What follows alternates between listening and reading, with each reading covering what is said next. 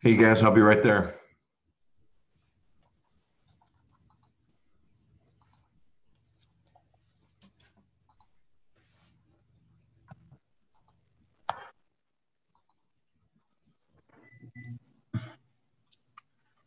Hello. Hello. Hello. Yeah, Tonelli here. I'll be right there.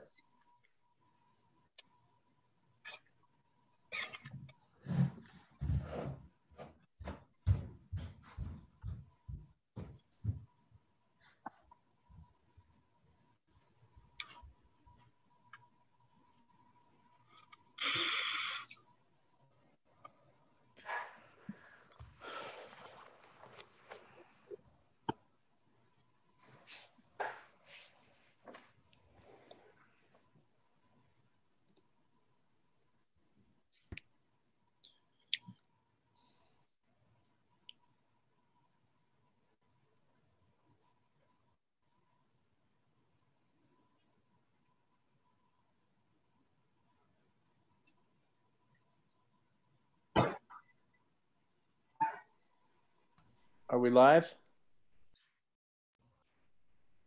I think so, without having started the meeting yet. Yeah, Hi, we're all logging in. I'm just printing some things off that just came through. Hey, did you get a haircut finally? You look a lot better. No, actually, I got a haircut and now it's growing back, and now I used some new conditioner today that puffed it up, so I'm in between. You are wavy gravy over there, man. Yeah, I know. I'm wavy gravy. That's what And the other thing is, it's amazing how fast masks go out of style. This one was so in last week. You know, and like that, it's out of style. I can't believe it. There you go. Yeah, such a fickle market. I know. I was actually going to wear my Santa hat tonight for you, but I might do it later. I just did not want to get things shot at me tonight. I'm gonna. I see Paul is on, but maybe he's logging in to get the. I'm here. Oh, he's not. Paul's on. I hear him. Yeah, no, I'm here. We have one more commissioner that's coming, or are you there, Nancy? I don't know. I don't see Lisa on here either. Yeah, we're gonna. Oh, there's Lisa. She's on page 2 of your display. George is here too. Man, we got all kinds of. Hey, Rich. I see Rich. I see Mike. Hi, Mike. Hi, Rich. Whoa, Van. We got everybody on here. Yep. I have one phone number that could possibly be Nancy. Nancy, are you on the line on the phone number ending in 2244?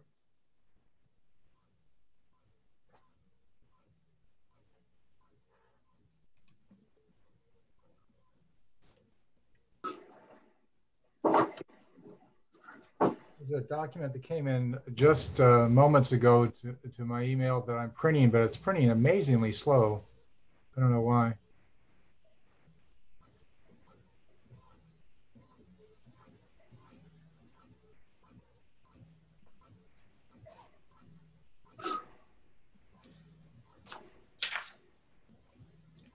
We're going to wait for our last commissioner to call in.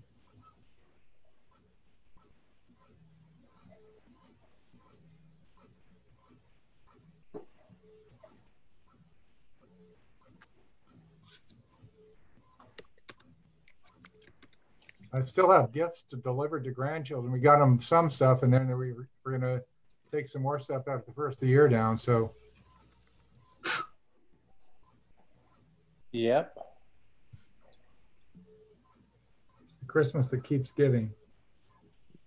Everybody do Zoom Christmas. We were Zooming with grandkids and daughters and all kinds of people on Christmas. Definitely a different one, wasn't it? It was different.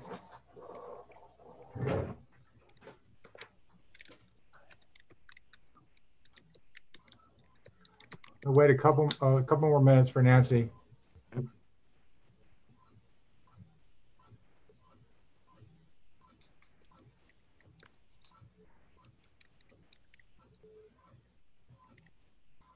Lisa, she did confirm that she would be able to make this meeting. Is that correct? I believe so. Jacob? Does that sound right? Yes, I have not heard anything otherwise. Yeah.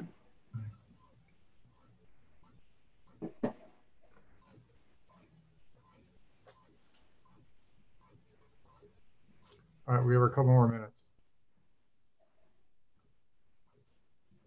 For those of you on the line, we're waiting for one more commissioner, or in a couple more minutes, we'll go without her. And then when she joins, we'll determine what role she can play, depending on when she gets here.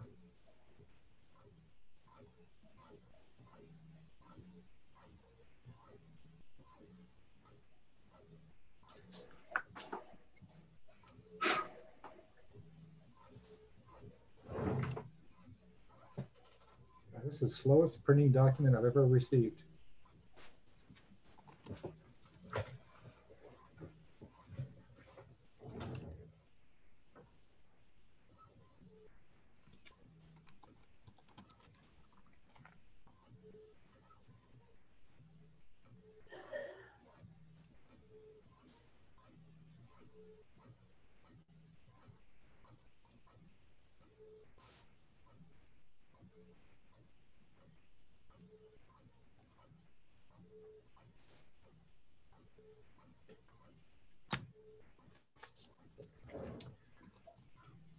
Lisa, there's no minutes from our last meeting to approve. Is that correct?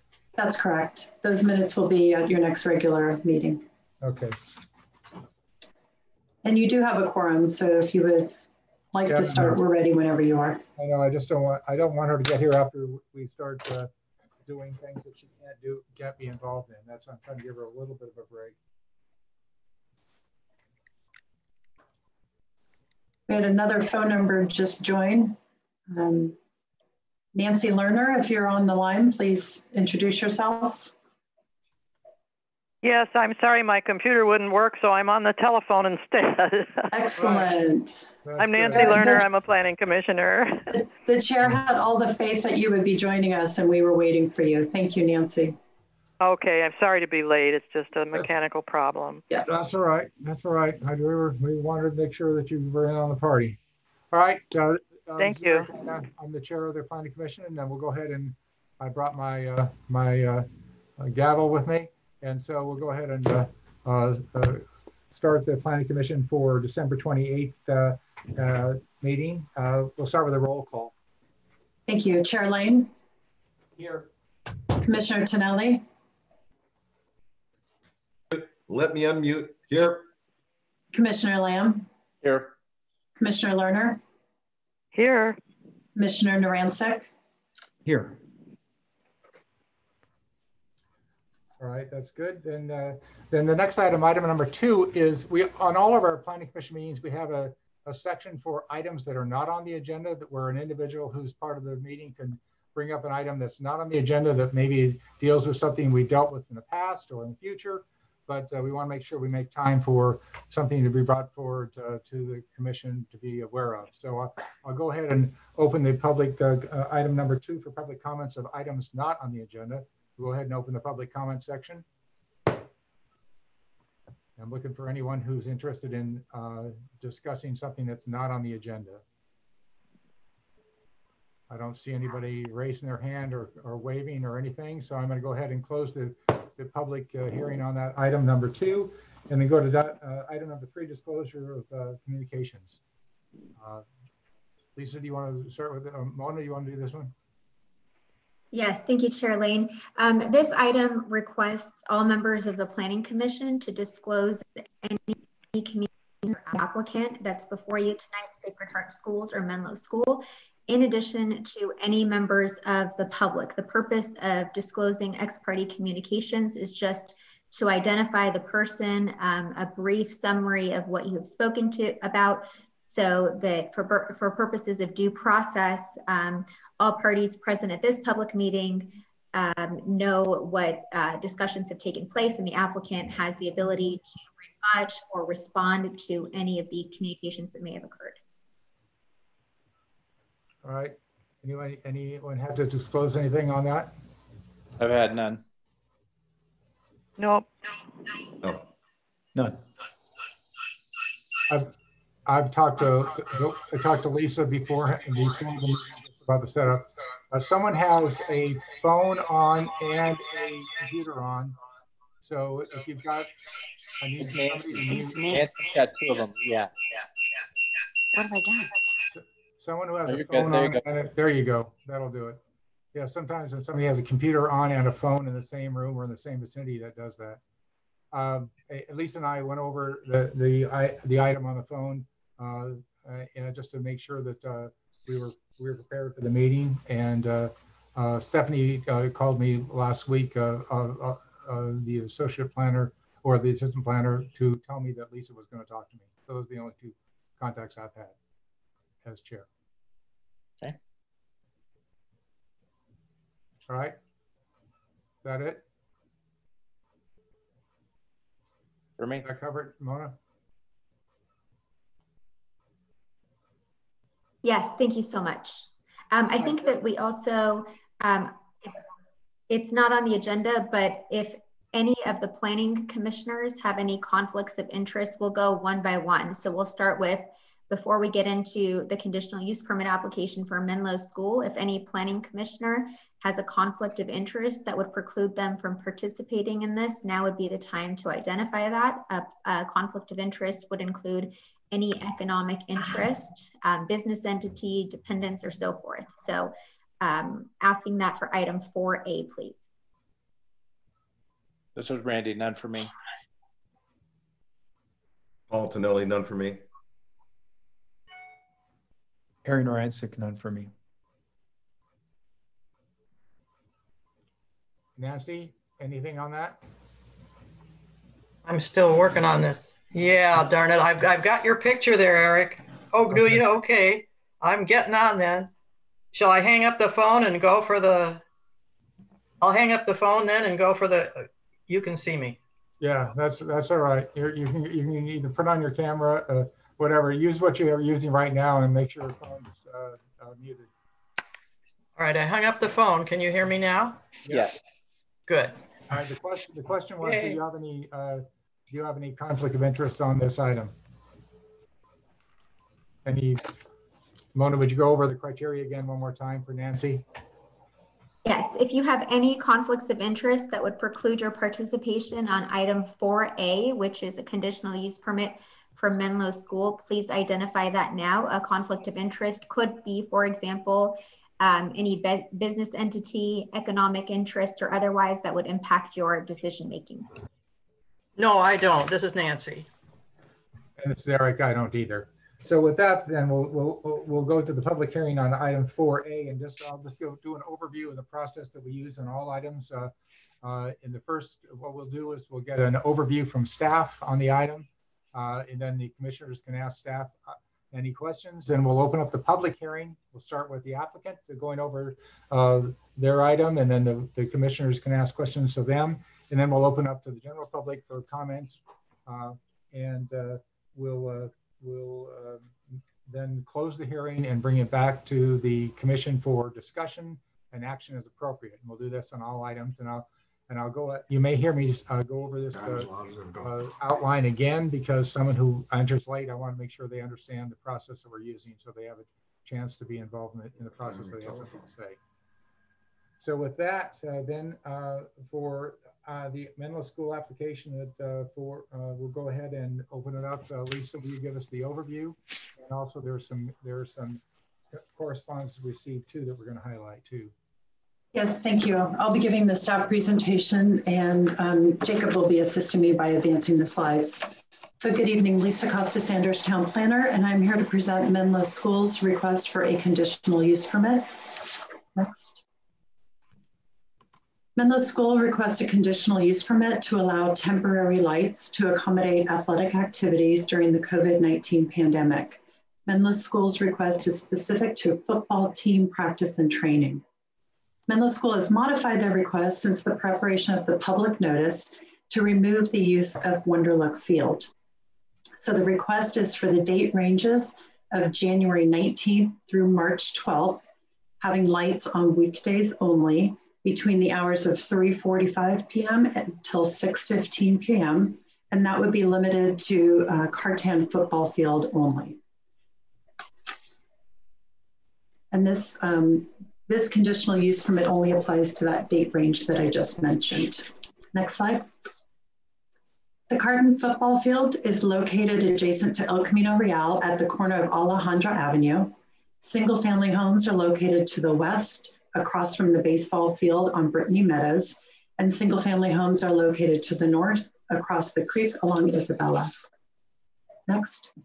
As shown on this map, Menlo School proposes to locate up to 6 temporary lights along the football field in this approximate configuration. The temporary lights are low-level lights that will be directed downward towards the field to have minimal light spillover. The lights are powered by diesel generators. Menlo School was able to rent a light and conduct a noise test. And that test was verified by an Atherton police officer who utilized town equipment to confirm that the generator does comply with the town's noise ordinance. Next. The conditional use permit request by Menlo School is limited to temporary lights for a limited duration during the COVID-19 pandemic. A conditional use permit is a land use entitlement that grants a property owner and their successors an opportunity to use a property in a way that is not permitted by right in the town, assuming certain conditions are met. A conditional use permit was granted by the town in 1965 for the use of Cartan Field for an outdoor physical exercise field. A conditional use permit or any of the conditions can be modified and new use permits can be granted by the Planning Commission under your zoning authority.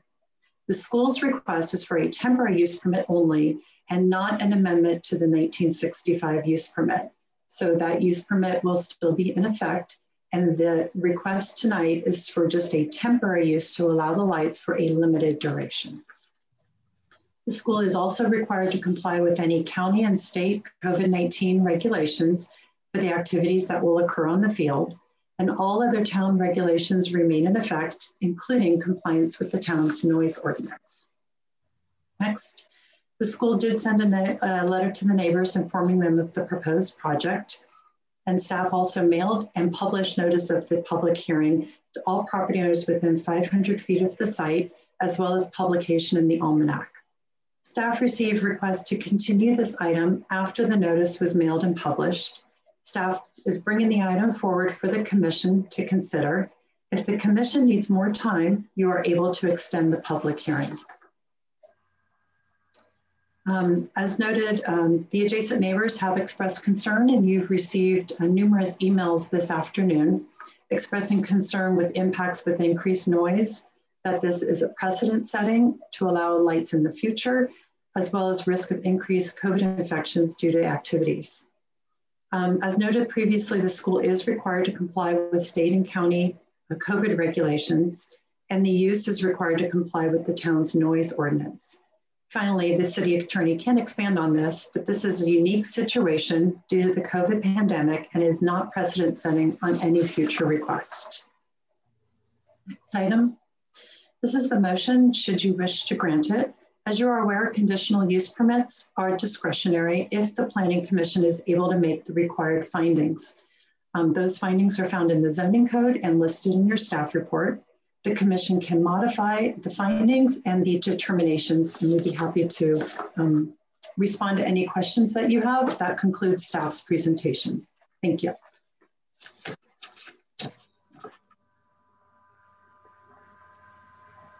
Any questions of staff then at this point? None for me.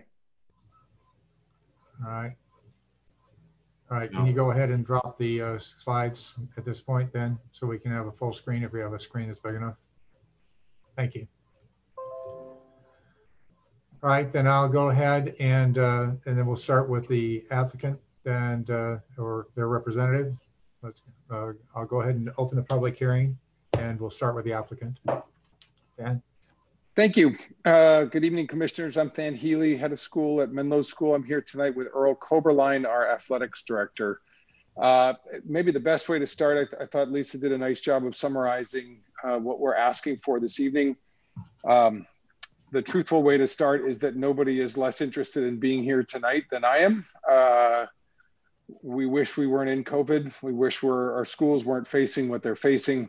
And we're all doing the best that we can with the situation that we face. This is part of this request tonight is part of our response and our efforts to try to make things as somewhat normal as possible for our kids. So let me just sort of run down some things that weren't covered in the staff report that might be helpful to you this evening.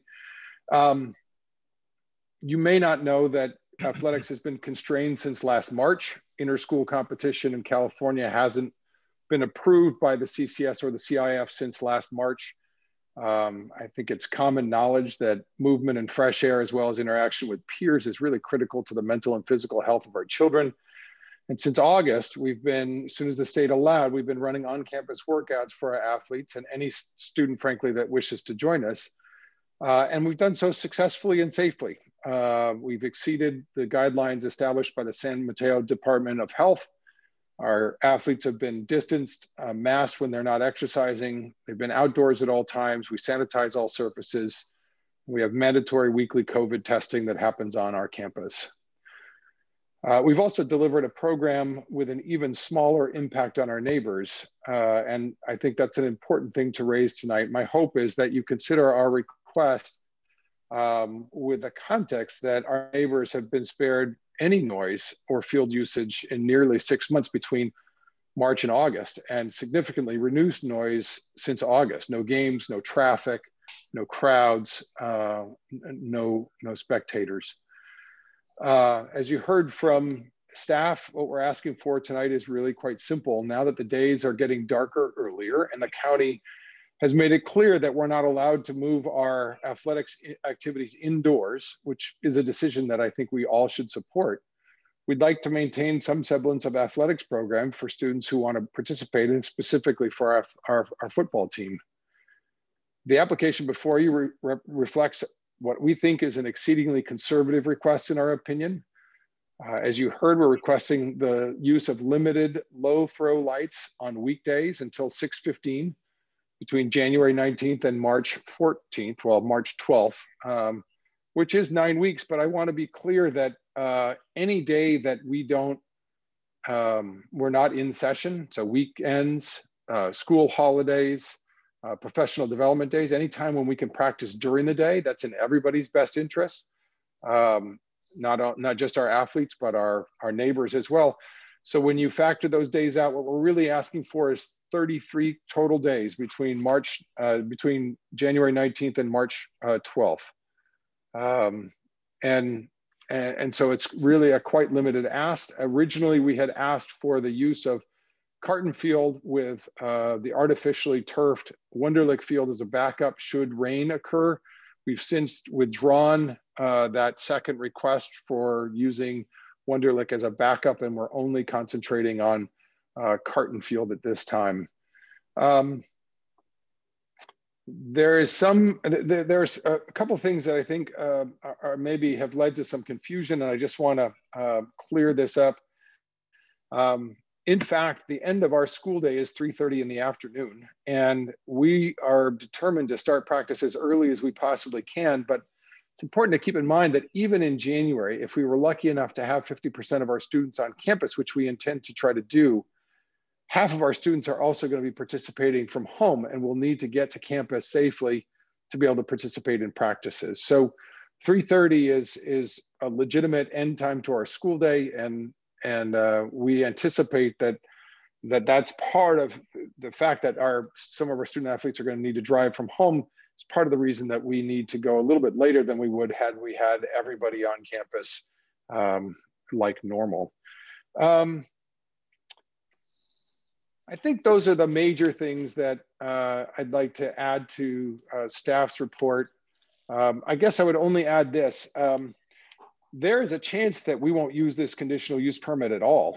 There's a chance that the CIF or the CCS in their wisdom will decide that football won't happen this year, or that it won't happen in this time frame, and they'll push it back till later in the spring or until such time that our county has a lower rating on the pandemic scale. And if that happens, obviously we won't need to use these lights to continue our practices for football. So there's a chance none of this gets used at all, but we feel like this is the right thing to do for our students to try to keep them healthy and safe, frankly. So that's why we brought it forward for you to consider today.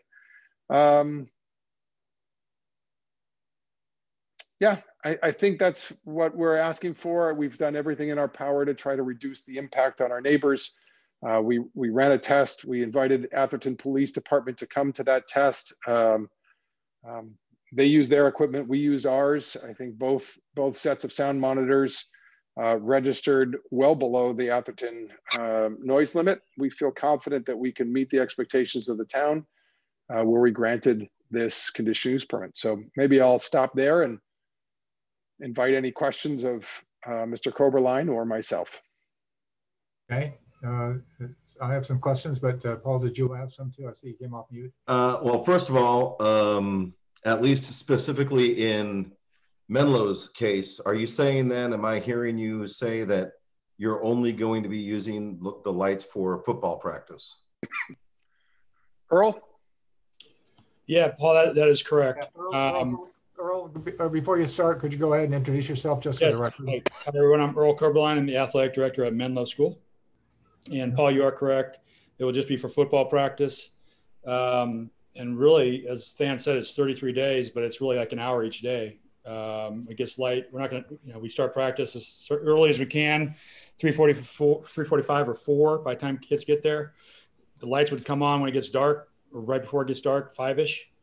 And then we end practice at 6. And then we have a little 15 minutes of cleanup.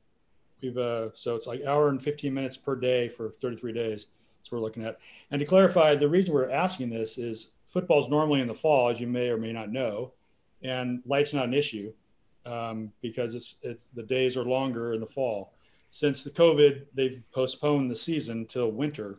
And now, since we don't have lights and getting dark around 5, well, after 5, we're in this predicament. So by no means are we wanting to ask for lights in any normal year. So what kind of indication, if any, have you gotten from either CCS or CIF about football? Because I know it was originally going to start like December 14th or the middle part of December, and then it got postponed. And I'm wondering if they're just keeping you in the dark or if they're giving you any indication of what they may be deciding. Yeah, we've got no new indication. You're right. They originally started in the summer. They said they're going to push it back to the December 14th.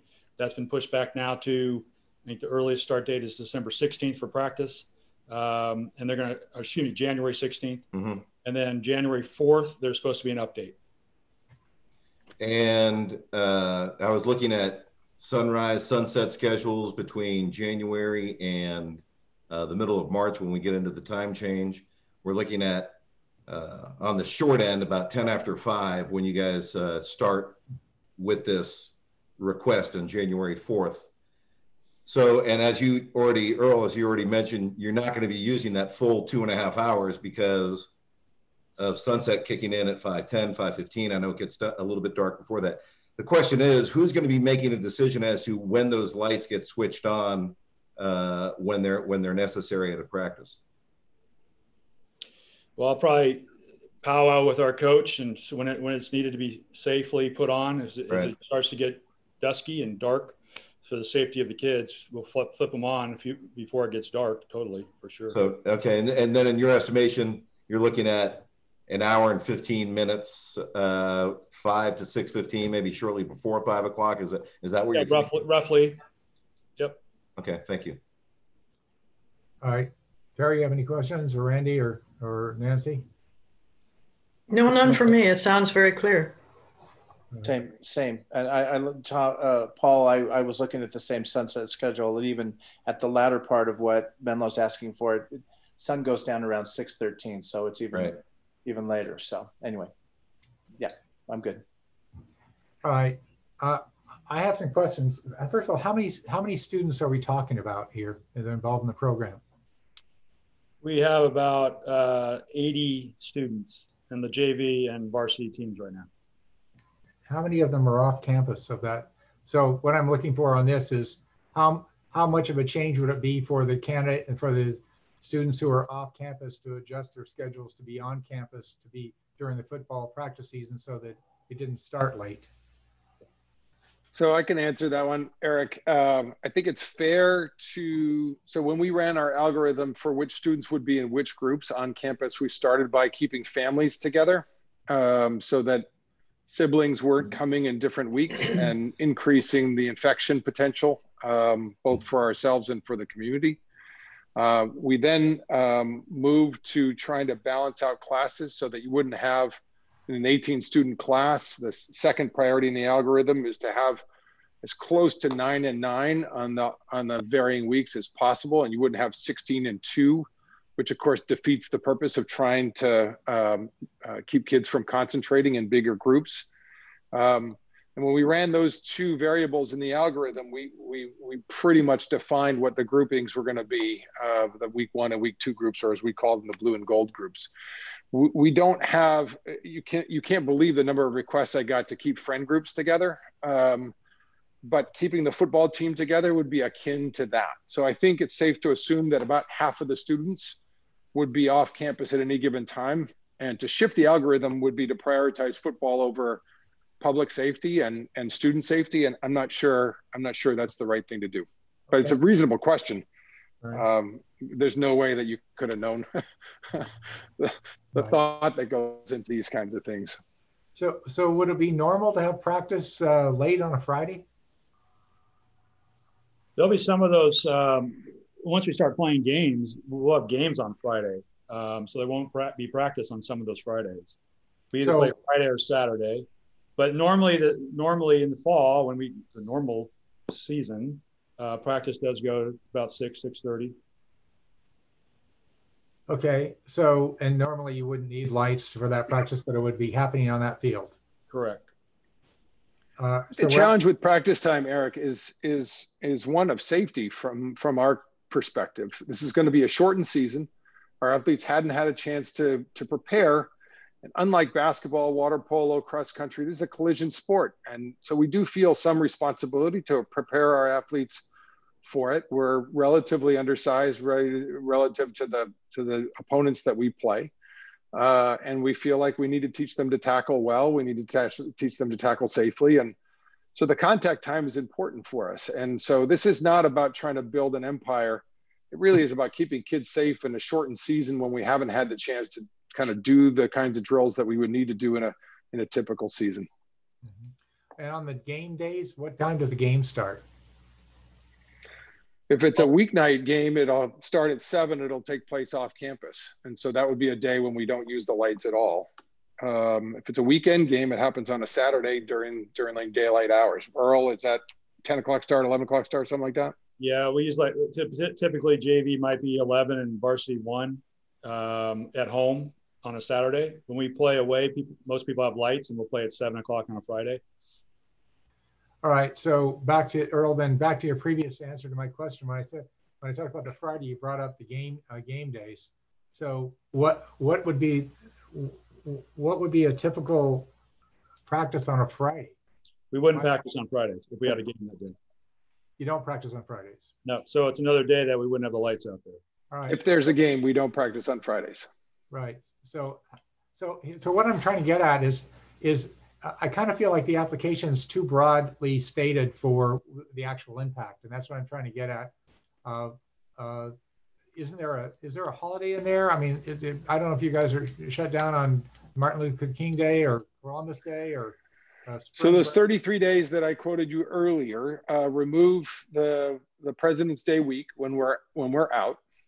They remove the professional development days, and I have to go back and relook at that, but there's at least 2 and maybe 3 in that window. You take out any day when we are not in session for any reason, weekends, holidays, or professional development days.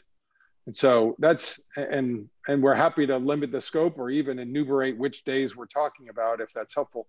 We don't have a schedule yet, Commissioner Lane, so we don't know what the games would be, which games would be on Friday. You know, if this even happens, back to Commissioner Tonelli's question, there's a very good chance that the leagues will restrict who you can play games against to people in the teams in the immediate county or adjacent counties. There's just a ton of speculation as to what restrictions might be imposed if the season even happens. We would certainly be happy to produce a schedule as soon as we have one, but we're as in the dark on this as anybody else on this call. Right. All right. So again, I think it will be very critical that we actually talk specifically about what days we're talking about. And also if there are days that would be less likely to use, my inclination would be to say we're not using them. So if Friday is a less likely day to use for that period, then we're talking about Monday through Thursday rather than that, and not every Monday through Thursday because of the week off. I think part of the sort of concern about this is what the actual impact is, right? And I think that's really important because we got to solve for three things. We got to solve for health and being responsible about the health, which is what you're doing in terms of whether or not you have a season at all. We have to solve for the neighbors so that they understand that we're trying to make sure that the impact is minimal. And the third is to try to address the issue you're trying to address with the kids. So I understand that you've done some things with the scheduling, but I still think there's some work to be worked out on the specifics so that people actually know what you're really asking for rather than what you're generally asking for. And I think that will help us clarify some of the things. The other thing I was looking at is well, I guess you kind of answered it. Why the 6:15 time as opposed to earlier? And that's because of the timing of the students off campus getting there. Yeah, and the amount of practice time that we've cut the practice time back as far as we feel like we can cut it. Okay, and the other question I had is it require you to light the whole field? I mean, yeah, we'll have, like I said earlier, we'll have 80 players out there, 2 teams. We'll put the JVs and varsity out there at the same time. So we have a lot of kids out on the field. And so, yes, we'll need the entire field. If we just split it up, we'd have to go, 4 to 6 one team and 6 to 8 another team. And we didn't want to do that. So we'll put them all on one field and light it. What's your plan if the lights aren't authorized for the period? We don't get to have a football season. Okay. So there's no plan. The plan is not to. Okay. We don't have other options. Eric, I have a question when you're done. Go ahead. Yeah. All right. That's all I have. Randy, you're up. Yeah. So let me just make sure I'm understanding this. This is Randy. So for you guys they're asking for this. So if this were in the fall, nothing would be different about what you're asking us other than the fact that right now you're asking for lights, right? So in the fall, nothing's different. You're not going later. You might be a little, whatever. So really the difference is because of the daylight savings time, you're asking for this in a different way, given that the fact that there's a pandemic and you've got kids on campus, you've got kids off campus. You're just trying to have some flexibility in here. I'm not as concerned about Eric, where you were going on setting specific days, because I think the last thing we want to do is tie their hands on this and make sure that we're now managing Menlo football. Well, let's wait on that discussion until we hear from everyone else. You had your time. Let me just finish. So, but here's my point: is during the fall, you guys wouldn't be doing anything different than you are now. You're just happy to go from mid-January to mid-March. Correct? Nothing's different. Right. We would practice later in the fall. We've reduced our practice time to end at 6, knowing that there's the lights are an issue for the neighbors, trying to be cognizant of our neighbors, yet still be allowing our students to have a season. Okay, during the fall then, to ask that more, Earl, so how much later would you have gone in the fall? I think our practice is typically in around 6:30 in the fall. Okay, so not much later, but later. Okay, all right, I'm good, thank you. Okay, good. Eric, just one other question that came to mind, and I was kind of looking over the notes, maybe I missed something. How many temporary standards are you looking at to light the field then? We think we need 6 to cover the field sufficiently for safety. So that's 6 separate units? Correct. Like what, I guess what, 3 on each side then? Correct. And addressing Eric's concern about the days, and I'm sure we'll address this a little bit later on, Eric, but yeah, I think it's a little difficult until the schools get more direction from the CIF to really nail it down at this point in a CUP, because it's unknown what days the games are that would limit the practices on Friday and things like that. So I don't know how we would word things if it got to that point, but we do have to keep that in consideration that some of the scheduling is out of their hands. Yeah. Does each of the lights have its own generator, or they run off of one generator or 2 generators? How does that work? Each one is powered by itself. Okay, thank you.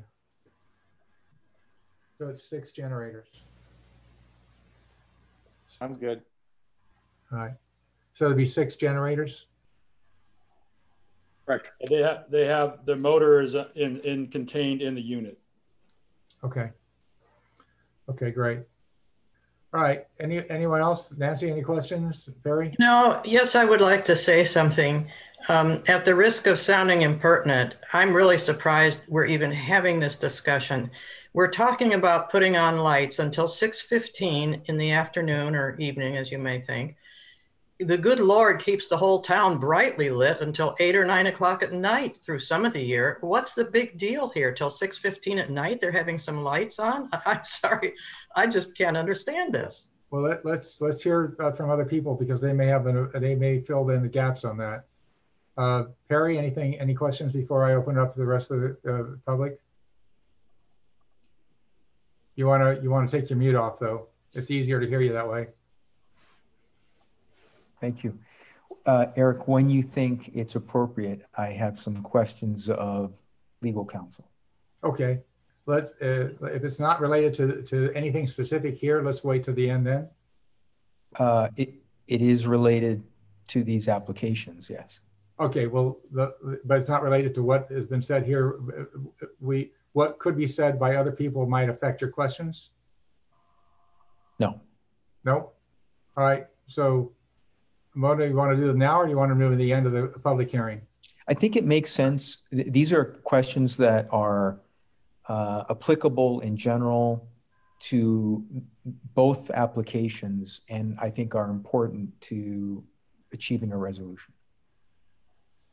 Maybe I'll preview them, and then you determine when is the right time to go into detail.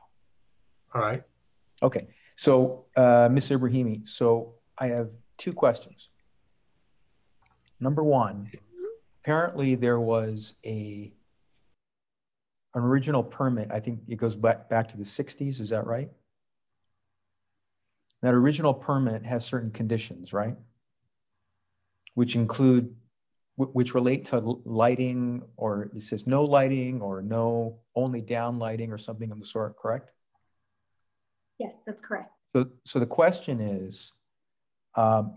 is there legal authority by the commission or the town council to modify the conditions of the original permit? You don't have to answer yet, because there's a part 2. So the first question is there legal authority through this mechanism or any other to modify the original conditions? Number 2, you don't have to answer this right now. Number 2, have you formed an opinion as to whether the proposed applications are exempt from CEQA? Both of those questions to me are spectacularly relevant to whether these applications should be granted. Chair Lane, I'm available to answer both of those questions right now.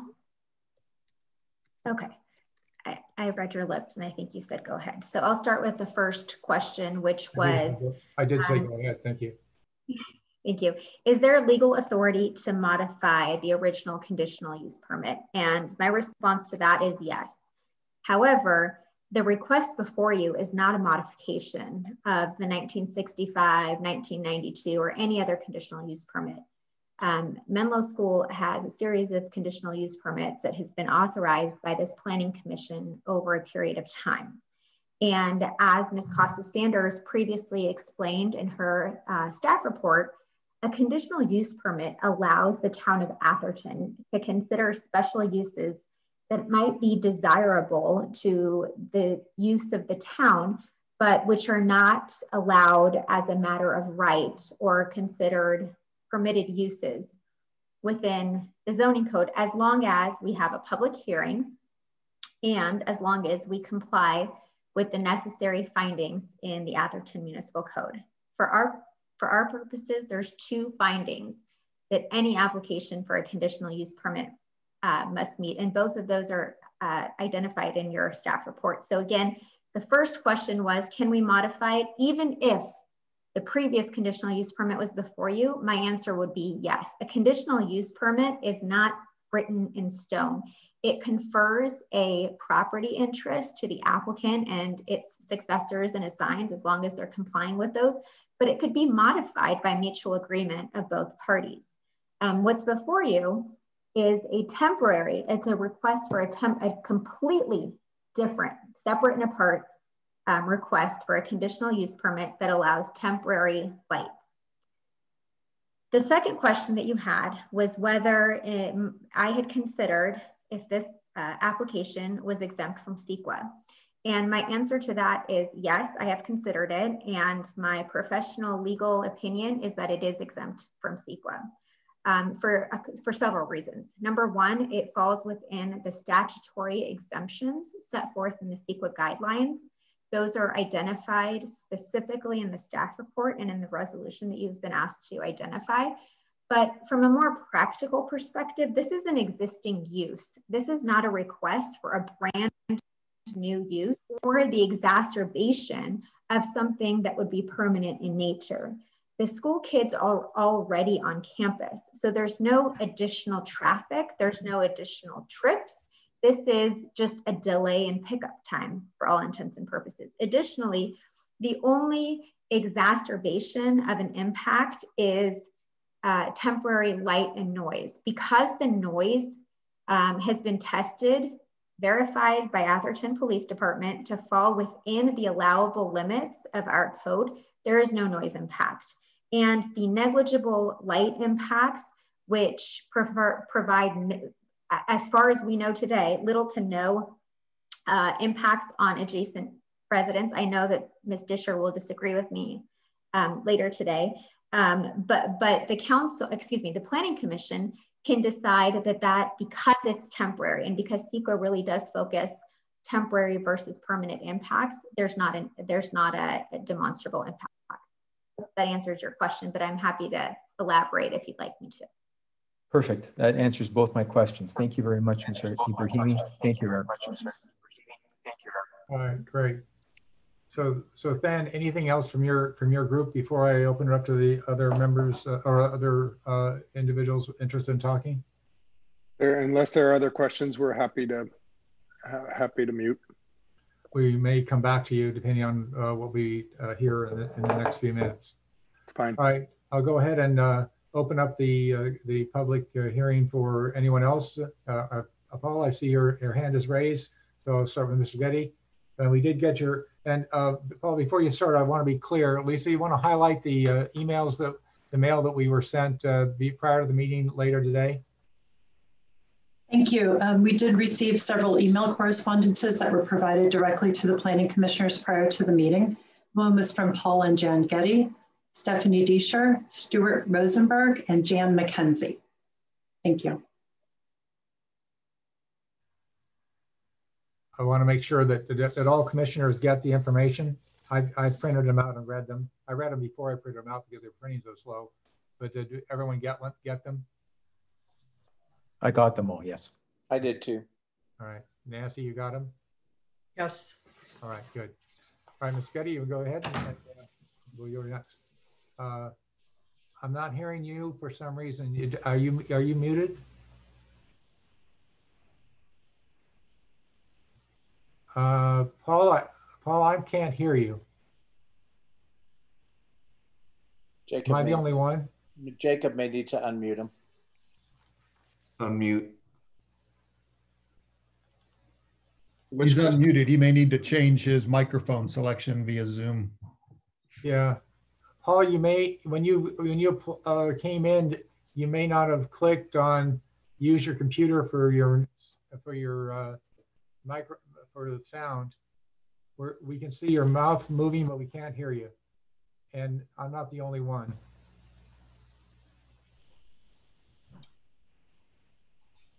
Paul, you're unmuted on our end, but we can't hear you at all. And it's not showing muted.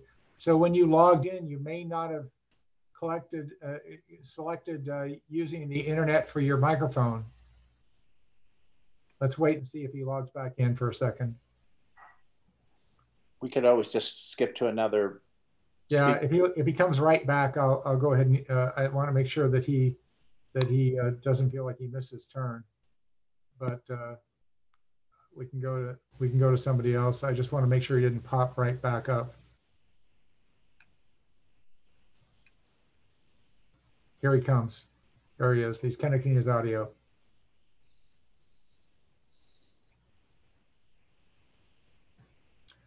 Okay. Okay, Paul, it looks like you now have the audio option, but you have to take yourself off mute. There you go. You're back on mute. There you go.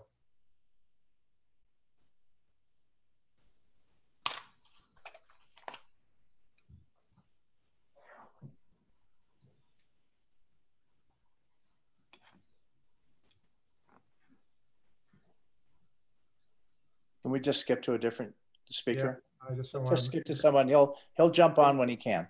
Yeah, he's pulling in right now. I'm watching his audio. I just want to make sure that he doesn't come back feeling like we skipped right over him. He is logging in. I can see that. Well, we're not going to skip him. I mean, we're not going to negate anything he has to say. We're just trying to use time wisely. Yeah, I know. All right. When you get, can you hear me? Yes, Paul. There you are. All right, we can hear you now. Okay, guys. So just a procedural question. Last time we got together, we were limited to, I think, about 3 minutes to share comments from the neighbors. You know, when Dan started, he had 6 minutes, and the discussion then on the Q&A went about 30 minutes.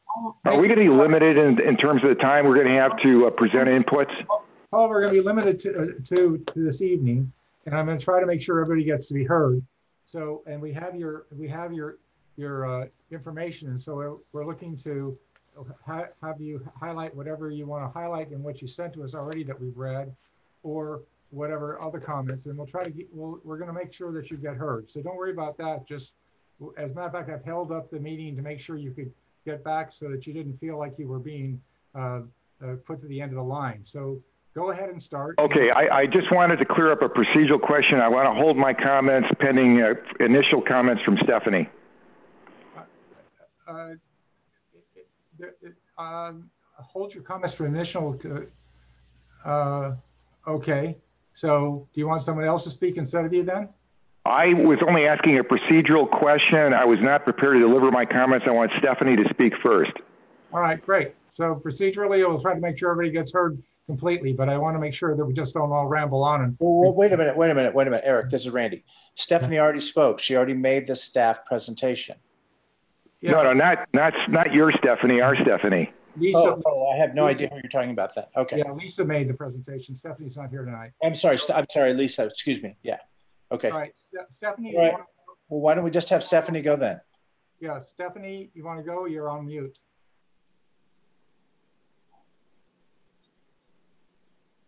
Stephanie, if you're talking, you're on mute.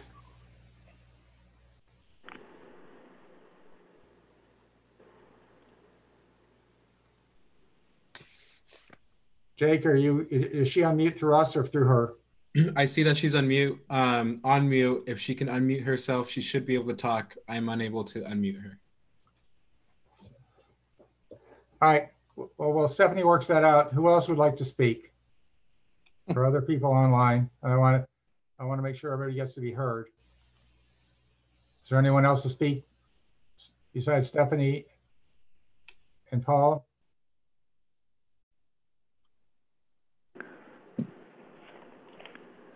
It's very important that Stephanie go first. We talked earlier today, and she has some prepared remarks that need to go ahead of ours. Well, then Stephanie, I need to get off mute and Stephanie, are you there now? Can you hear me? Yes, now we can. Oh, great. Okay. All right. Thank you. I want to say how impressed I am with the planning committee. I'm so impressed with your questions and evaluation of the evidence, and I'm so thankful that I'm looking forward to your authentic findings. I really appreciated your questions. So let me just start. Stephanie, for the record, go ahead and introduce yourself. Oh, my name is Stephanie Disher, and I'm at 69 Alejandra, next to Wonderlic Field. Okay, great. Thank you. I wanted to address, before I start, I wanted to address a couple things that people said. Dan said something like, we weren't going to hear the noise, like we haven't heard the noise. And I want to tell you that we enjoy the happy noise from Menlo so much. It's when Menlo's violating the noise ordinance and using the PA speaker and not paying attention to the ordinances, and the police won't enforce them, and the kids are speeding up and down, and people's dogs are getting hit on the street. That's when we start to get upset. And so there's a planning committee member who couldn't understand why we're so angry now. And it's because we know that this is not just a request that's because of the pandemic.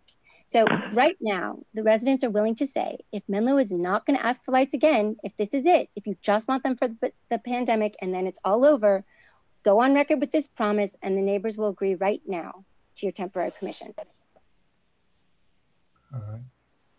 I don't think, will Menlo accept that? Yeah, we'll come back to them. Just go ahead and make your, okay. The chatter back. We want to keep the comments to the commission, and then the commission will channel any questions back to the applicant. Okay, because it's not a free form of discussion in that sense. We want to make sure we hear any concerns you have, and I really do appreciate your openness and coming tonight. So I want to make sure we hear any highlights of concerns you have specifically, and then Paul Getty has some things to say too, and we want to hear from him. And then we want to make sure that we get any questions back to the applicant as appropriate. Stephanie, so anything else you need to add? Let's do it. Okay. So in truth, we know that this is not, the reason that we're angry is because we know that the schools are moving toward permanent lights. I had looked at the football schedule and I saw that the week that these conditional permits would end, Menlo and Sacred Heart have a 7:00 p.m. game scheduled the very next weekend. So as soon as these permits are expired, they'll be asking for another one so that they can play that game that's on their schedule because it's a night game.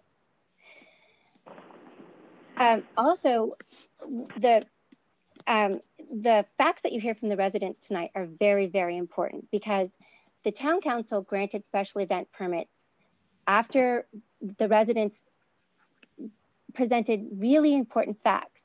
Then the town gave them the wrong information. We presented information about the decibels that the lights would be giving off. We presented information about the law, and the town attorney disagreed.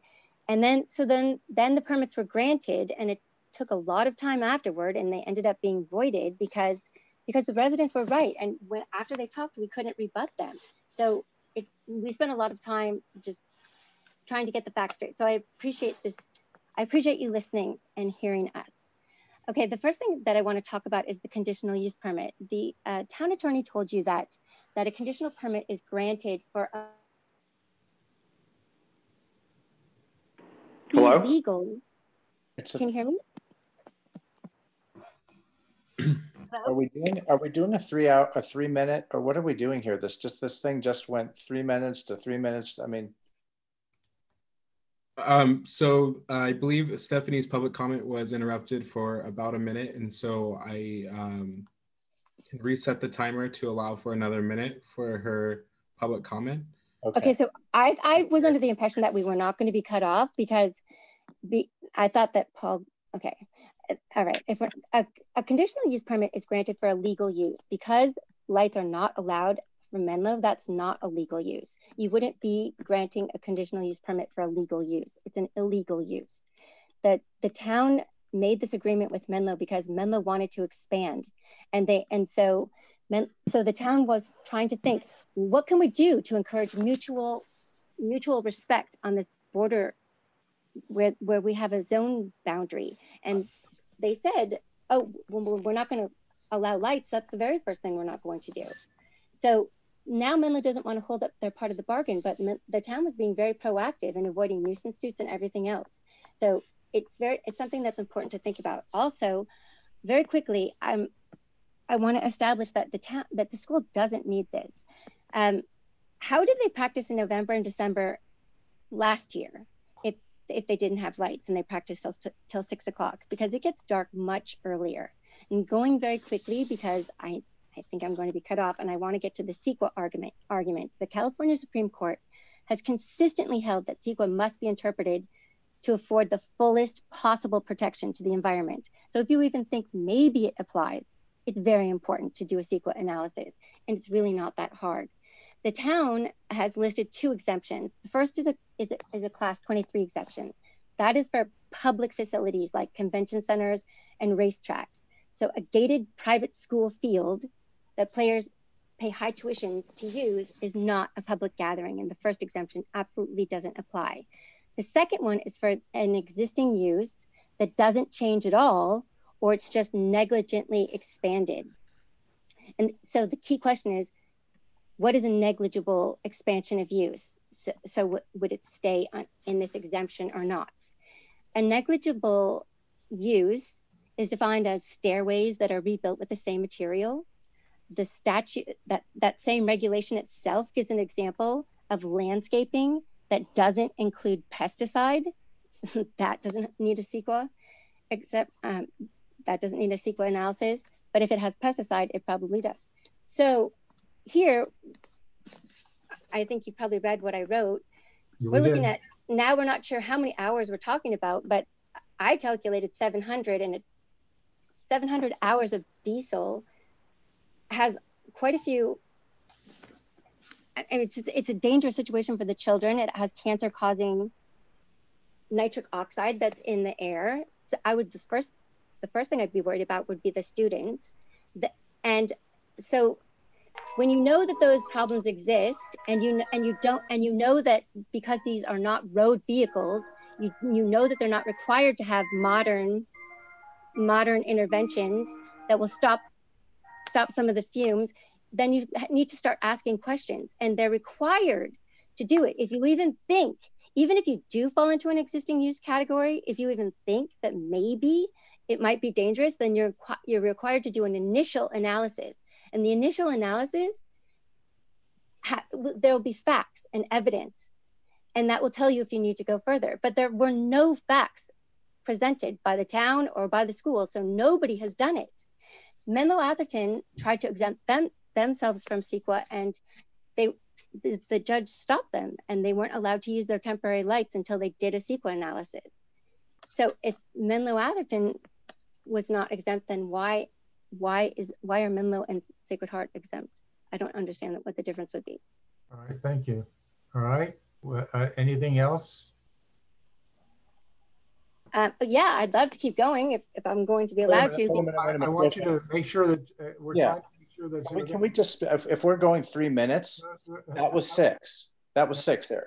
Right. No, Eric granted us more than 3 minutes, guys. Why 3 minutes when Than and the rest of this group gets 6 minutes for an opening and 3 minutes of discussion? That's not fair.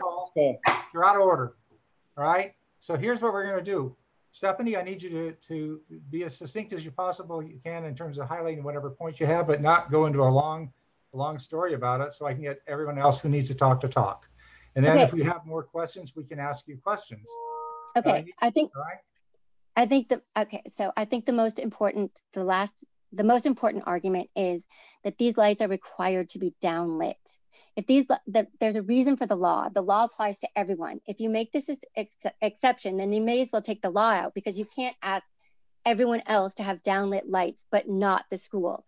That's a law. That's not in their conditional use permit.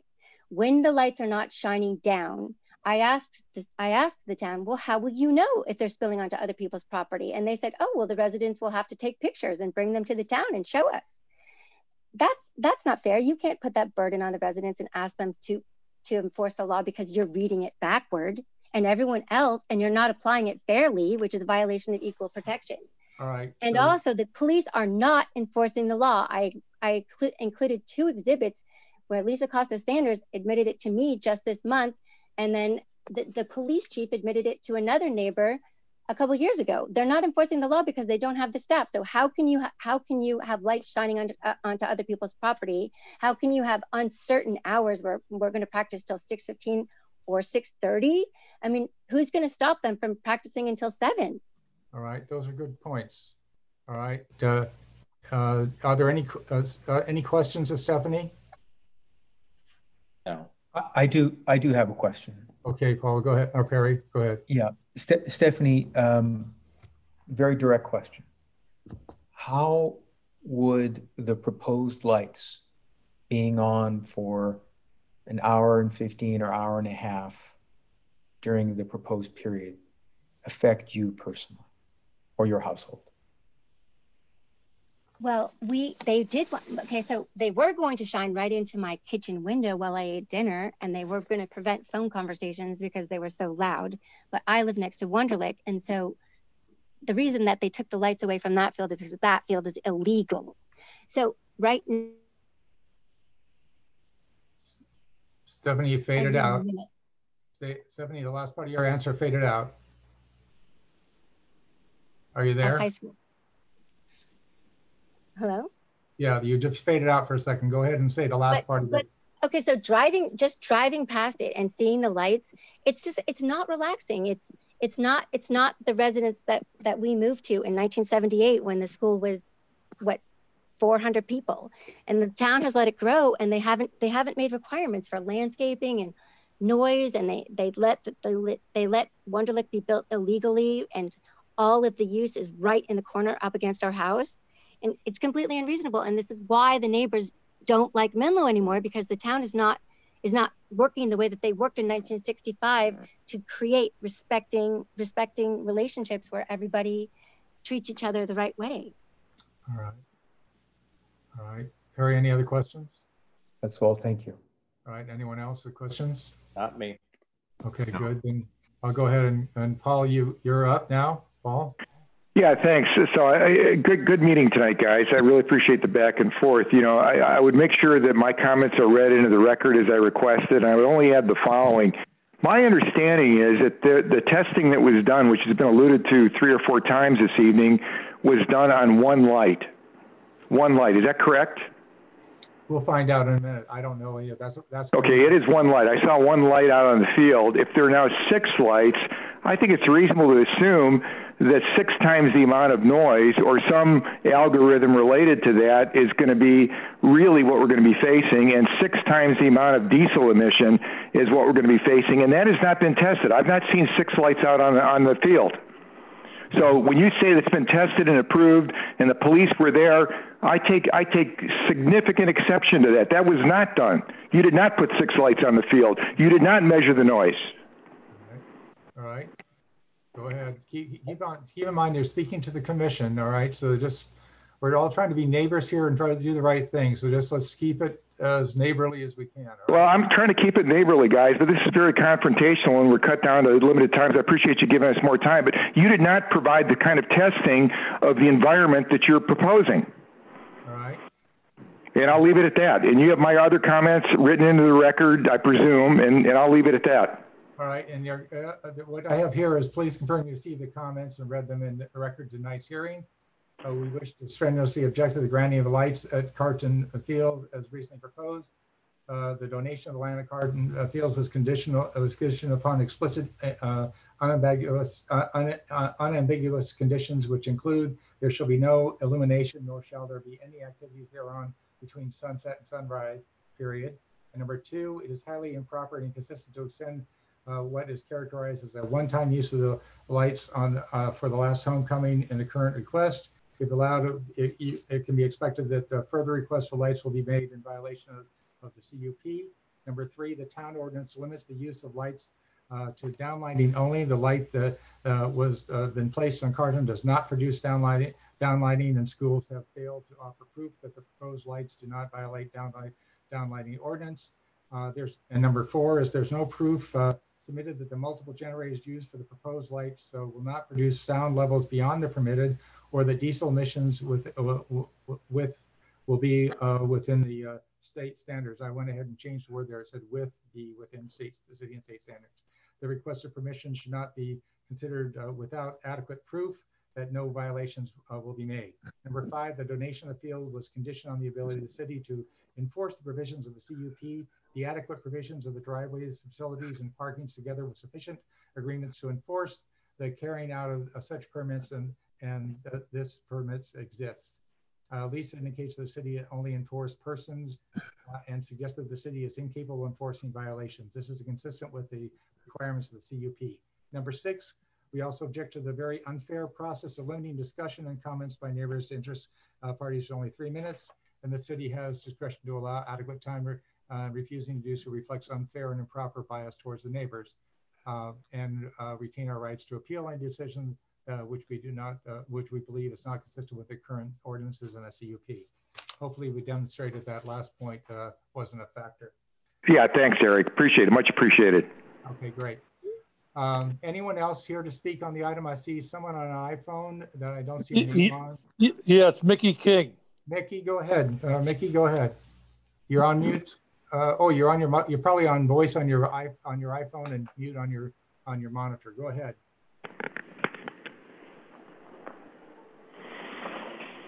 Mickey King, you're up. Okay, can you hear me? Yeah, now we can. Okay, I take less than 1 minute. All right, Mickey, go ahead and introduce yourself officially for the record. Yeah, Mickey King at 69 Alejandra, adjacent to Wunderlich. I bought this house in 1977, and I did it because of the Atherton rural, beautiful community we have in the trees, and it reminded me of my home in Michigan, frankly. And Menlo School at the time was a small boys' school. Menlo College was a two-year college, and both have grown enormously. The CUP that was signed in 1965, the first thing on that whole document is no illumination. I mean, that was the very first thing, and it is obviously going to be changed. Or it's unfortunate that people think they can just change things when we bought in not such a cheap neighborhood to protect these homes. The last thing I wanted to comment on, because I think Stephanie and Paul have said most of what I wanted to say. The unfortunate to hold this meeting when several neighbors who can't attend are not here. It's a holiday week. The town is closed, and we asked that it be put on to a later date, and that was ignored or not granted. But it's just, I think it's very unfortunate to hold this the Monday after Christmas. Thank you. I am done. All right, Mickey, thank you very much. And thank you for waiting to be heard. Let's see, anyone else ready to speak?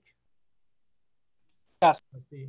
David Disher, go ahead and introduce yourself and make your comments. David Disher, David, you're cutting in. David, you're cutting in and out. So try one more time or get close to your mic. All right. Yeah, sounds like you're on VoIP or something in there. David, I put a headset in. Yeah, David, we hear one word and then you fade out, and then about 20 seconds later, another word comes up.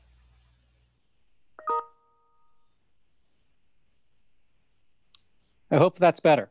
That's much better. Go ahead. Thank you. I'm lucky to be the husband of Stephanie, so let me just bring a few thoughts. As I'm sure Mona...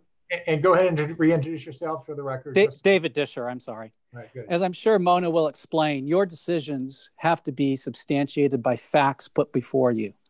I don't think the facts substantiate granting this permit. I will address two issues that I see. One is the illumination, and the second is the noise. Essentially, the illumination says from Menlo, very little spillover from these non-downlit lights. Well, what does that mean? And is very little times 6 okay? There has been absolutely nothing put before you that has any empirical analysis of that statement. Nothing about the compounding effect of 6 lights. Nothing from staff that they did to validate this statement. Merely saying it's professional opinion is not detrimental to residents is factually unsupported. Granting the request with the absence of facts about the illumination and the spillover to the residents is simply unlawfully arbitrary and capricious. Now let's talk about the noise. 1 generator was tested, not 4, not 3, not 5, not even 6, which they've put on the record is what they want. And actually, it's not even limited to 6. It could be 8, 10, or 12. We don't know. Obviously, 6 people yelling is louder than 1 person. 6 cars going by is louder than 1. And on top of that, it's the noise of practice. Staff again provides 0 facts to show that the real proposal of 6 generators meets the requirements of the town's laws. Why is it not Menlo's burden to show compliance? Why is Menlo allowed to have the police spend their valuable time helping Menlo? The facts on the noise that has been presented by staff do not allow the Planning Commission to approve any more than 1 generator, and 0 because there's no facts supporting the fact that there will be unacceptable spillover into the neighbors' yards. The Planning Commission cannot approve this based on the facts it's been presented, because such a decision will be arbitrary and capricious. Thank you. Thank you, David. Any questions of David? Not from here. All right. All right, anyone else up next? I see a JH, I see an iPhone, and I see a telephone. Anyone else? Okay, I'm going to close the public hearing on this item and bring it back to the commission for discussion and action as appropriate. All right. Anyone want to start? Yeah, I'll start. Who's that? Randy, is that you? Perry. Okay, Perry, go ahead. Yeah. Lisa, what about this issue about how many generators was tested? What's up with that?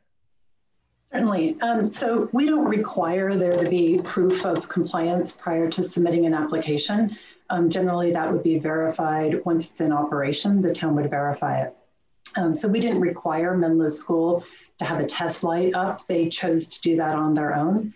They did have 1 light present, and I was informed that it would be there. And so I asked the police department to go do an independent sound testing so that I would have that information available to provide to the commission.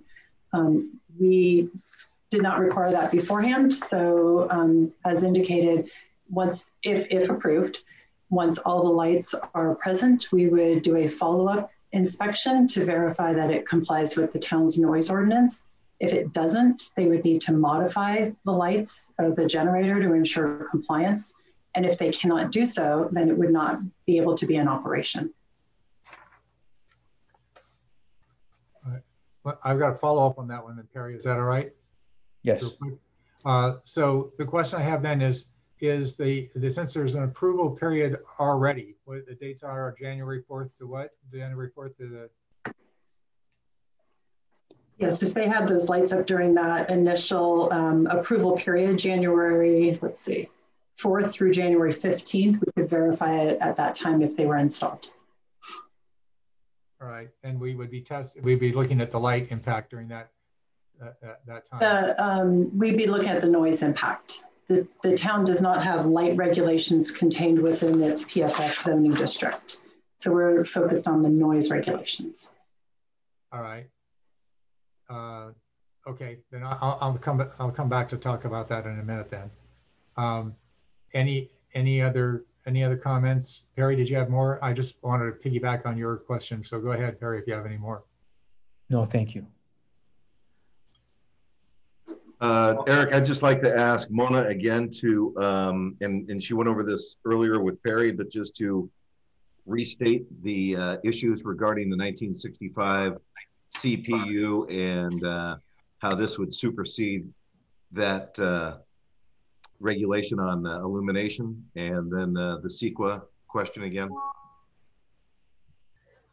Yes, Commissioner Tonelli, I can respond to both of those questions. So what you are being asked today is not to approve a conditional use permit that supersedes prior permits. You are being asked to approve a temporary conditional use permit that allows temporarily the use of Carton Field for outdoor recreational football uses for a certain period of time. So this is a completely separate and distinct use from the other conditional use permits. We could have brought the 1965 permit and asked that that be modified, but it was staff's judgment that this is limited duration and to leave that general broad application of no lights alone and view this on a temporary use basis. As to the CEQA exemption, staff has prepared a notice of exemption, which is typical for these types of projects, contrary to the public comment that was provided. An analysis was in fact conducted. There was a comment that there's no facts to support a determination by the Planning Commission, but that's erroneous. And I present the following facts for the Planning Commission's consideration in support of that exemption, that this is an existing use of temporary nature with negligible impacts. Number one, there's no new trips. You're talking about existing students already on campus. You're not looking at additional trips, parents dropping kids off. So also existing students, you're not opening this up to the public for more uses or a bigger enrollment. Number three, noise is required to be within the thresholds provided by the municipal code. That is also set forth as one of the conditions. It's condition number 3 of the conditional use permit. They must comply with that. If they don't comply with that, the town may revoke the conditional use permit. And CEQA allows exemptions from these types of uses because they're temporary, because they're negligible. So I submit those facts for the Planning Commission's determination. This is a discretionary decision that you are making. So you have the ability to balance the facts and you have the ability to balance what you believe the public benefit is as compared to the potential temporary impacts. Okay, thanks for readdressing that, but just for my clarification. Eric also had a couple of questions again for Mr. Healy and Mr. Corbelin too, if I can. All right, then I'll have to open the public hearing one more time to do that. So I'm going to go ahead and I'll open the public hearing for those questions, and then. Yeah, so for either of you or both, just to again make sure that I'm clear on this, you were talking about LED lights, down firing LED lights. Is that correct? Is that what was discussed or what you mentioned? That's correct. Okay. And then the other one is there seems to be a lot of discussion here about 6 generators. And I'm a huge high school football fan, full disclosure. Been to a number of games where they've had temporary lights. Very familiar with the process, but I've seen 4 standards used even during games. Is a possibility that we could limit the usage of lights down to 4 standards? How would that affect you? So the lights you're talking about for a game, those are like standards go up 50 feet or so, and those lights are so much more powerful than what we're talking about. Right. Just, you know, they go up 20 feet. The one we tested, it barely went across half field. Okay. So, you know, we're not going to be, you know, even with these lights, we're not going to be able to throw balls in the air or punt. Once the ball gets up 20 feet, it's going to disappear. So we're going to have to change all our drills to be drills as opposed to live balls up in the air, because they'll be lost in the darkness. These aren't nowhere near lights that are done for games. These are when you see on construction on freeways, those little lights standards that are there, that's what these are.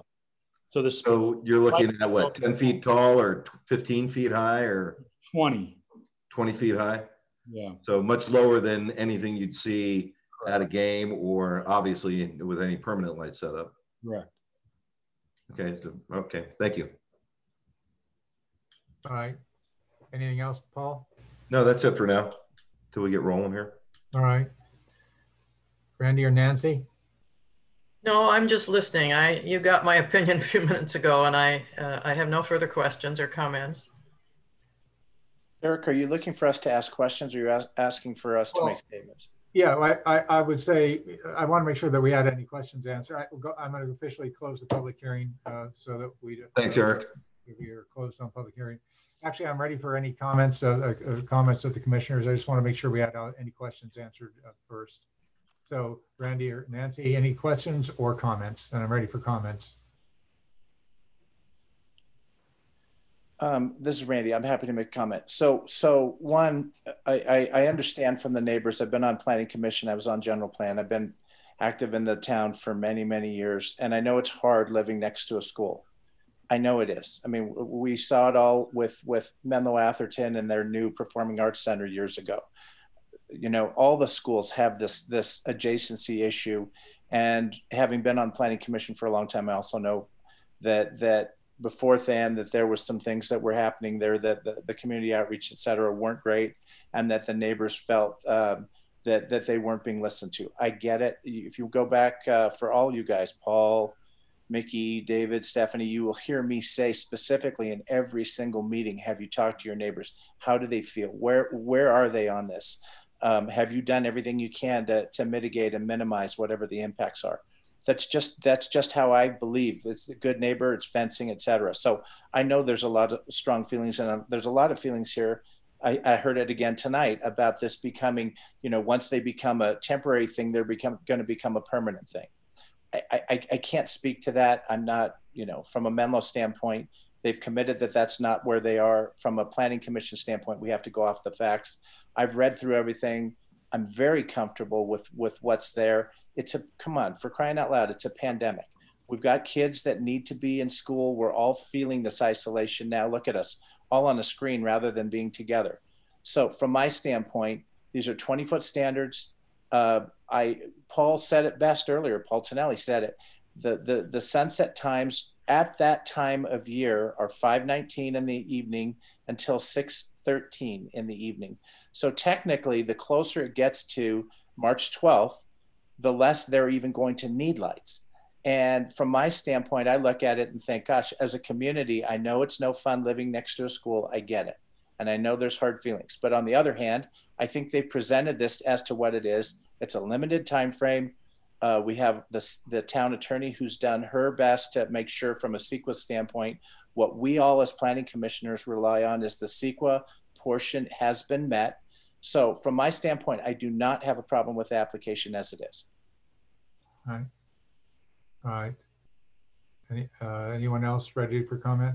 Yeah, just to finish up, Eric, I've thought a lot about this, and I'm fairly confident this is a completely different situation, as Randy just addressed, with what's going on nationwide and internationally. So I have so many friends and family with kids in grammar school and high school, and I hear on a nearly daily basis about what's going on with the kids trying to get out and the school, homeschooling and things like that. And I'm very sympathetic to that.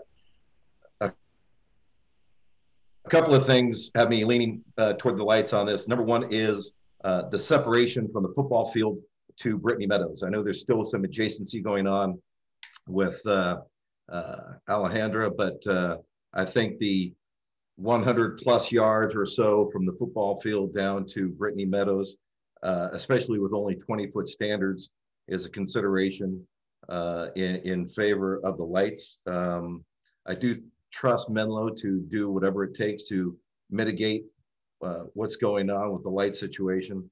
I put a lot of stock in what Randy mentioned with the calendar, and even though the CUP is saying 3:45 to 6:15, I do think realistically we're looking at 4:45 to 6:15, and that's going to be even condensed as we get toward the middle of March.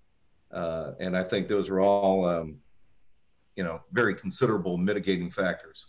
So I think when you consider the outstanding irregularity of the situation with what's going on, the needs for the kids to get out and socialize and live some sort of semblance of a normal high school life when it's already been interrupted for 9 months is a huge consideration. And again, the 20-foot standards, the separation, I think, and the limited hours, which are just about half of what's being asked for in the CUP, are considerations that we need to look at. Thank you. Yeah, I can go ahead, Perry, or you can go, or Nancy. I've got some thoughts on this that I think we have a unique situation, but go ahead. Anyone else would like to speak? This is Nancy. I'll just say again that I find the school has always tried to be a good neighbor here in Atherton. In another town nearby, we once lived right across from a school. We knew darn well when we moved in we were across from a school, and we didn't let it bother us. And I don't think these neighbors should either. They knew they were moving next to a school, and now the days are getting longer. To me, it's just a non-problem. So that's all I have to say. Barry, you want to go or you want me to go? I'll just be brief here. So I want all the neighbors to know that I read their written submissions very carefully and listened to everything they said very carefully. And I agree with Paul and Randy and Nancy in their sentiments. And I would like to thank the neighbors for their input, which is valuable and important. But in the balancing that's required here, I think that the weights are in favor of granting the application. I'm very comfortable with the leadership of the school to run the right procedures. There is a window here, I think, that is unique in that we already have an approval of 2 weeks, which for me at least makes the possibility of looking at this during those 2 weeks, at the end of those 2 weeks, to see what the real impact is, so that we all have theories about what the reality would be. And I think the idea that first of all, there may not be a season, so it may not by the middle of January or early January, we might not have an issue at all. So that's one thing. I think there needs to be a tightening up of the clarification of what days we're actually talking about, and I think that gets clearer in January also. The other thing that gets clearer in January is what the real impact is of 6 machines going at the same time, and also how the lights are pointed. Like, can they be pointed towards the field but away from all the families, so slightly tilted back towards the school and still light the field? So I'm looking at that 2-week period as a possibility for us to do a temperature check on the reality of it, and then this was a meeting that we added. I wouldn't have a problem with adding a meeting, late, that between the 2 weeks, to say, okay, what is the reality? How is the noise really? How do the lights impact? What is the reality of the usage? What does the real schedule look like now that we see more? And that gives us time to solve for these 3 aspects of it, which is, I want to make sure that constantly we want to make sure that the neighborhood knows that we're taking that in consideration. But I also want to make sure the kids get an opportunity to have a good education, as good as they can these days. And of all the schools that leadership that we have around that field, this is the one leadership that I feel comfortable with doing the right thing. So I can either go with it now, or I can actually go with it with the idea of looking at it in a special meeting in January, so we have more information. But I'll listen to the rest of the commissioners on that. It seems to me in this one case, in particular, we have a unique opportunity to evaluate the real impact. Well, wait a minute, Eric, are you saying not to make a decision on it tonight, or that you want to leave this open, make a decision tonight and leave this open for down the road, which I think is a really dangerous precedent to set as a planning commission? Well, I'm looking for, I would look at either making a decision tonight, one way or the other, or continuing this conversation to the second week in January, when we have information about the real impact of the lights and whether or not the lights are even needed, because there's no season. Because if we go through all this and then there's no season, it's just like, okay, why did we go through all this? And if we go through this and find out that six generators do create a lot more noise than everybody thought, then we'll be in a situation of trying to rescind an agreement rather than approving it with certain clarifications. So, I understand why the school would want clarity, and I understand, I totally understand that, but we're not getting clarity. We're not getting clarity about what the schedule is going to be. We're not getting clarity about what the actual noise is.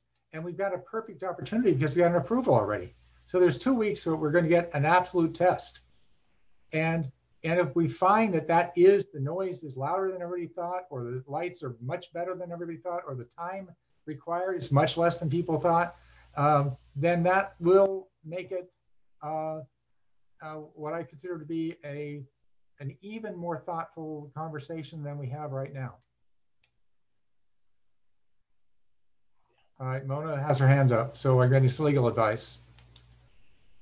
Charlene, I do want to make sure that the commission is aware that we do have clarity on the request by Menlo School, which is reflected in condition 1 of the conditional use permit as to the use. It specifically says that the use of Carton Field would be for outdoor recreation activities from the period of January 19th through March 12th during the hours of 3:45 until 6:15 and only Mondays through Fridays.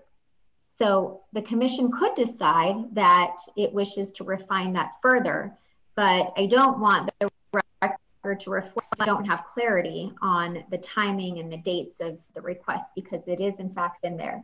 The second point that I wanted to make is that condition 2 requires lighting to be directed towards the field, and condition 3 requires that the generators associated with that lighting comply with the town's noise ordinance. So that could mean 10 generators, that could mean 1. The number is not relevant. What's relevant is whether the 55 decibel maximum threshold could be accomplished.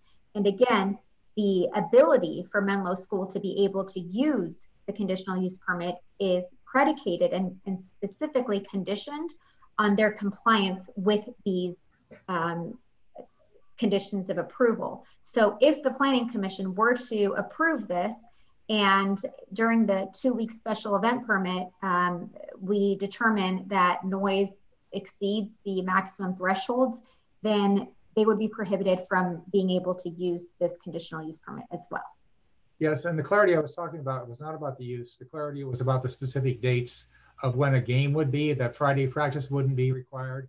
There's a 1-week period that's not highlighted in this period of time specifically. So that was the detail that I was referring to.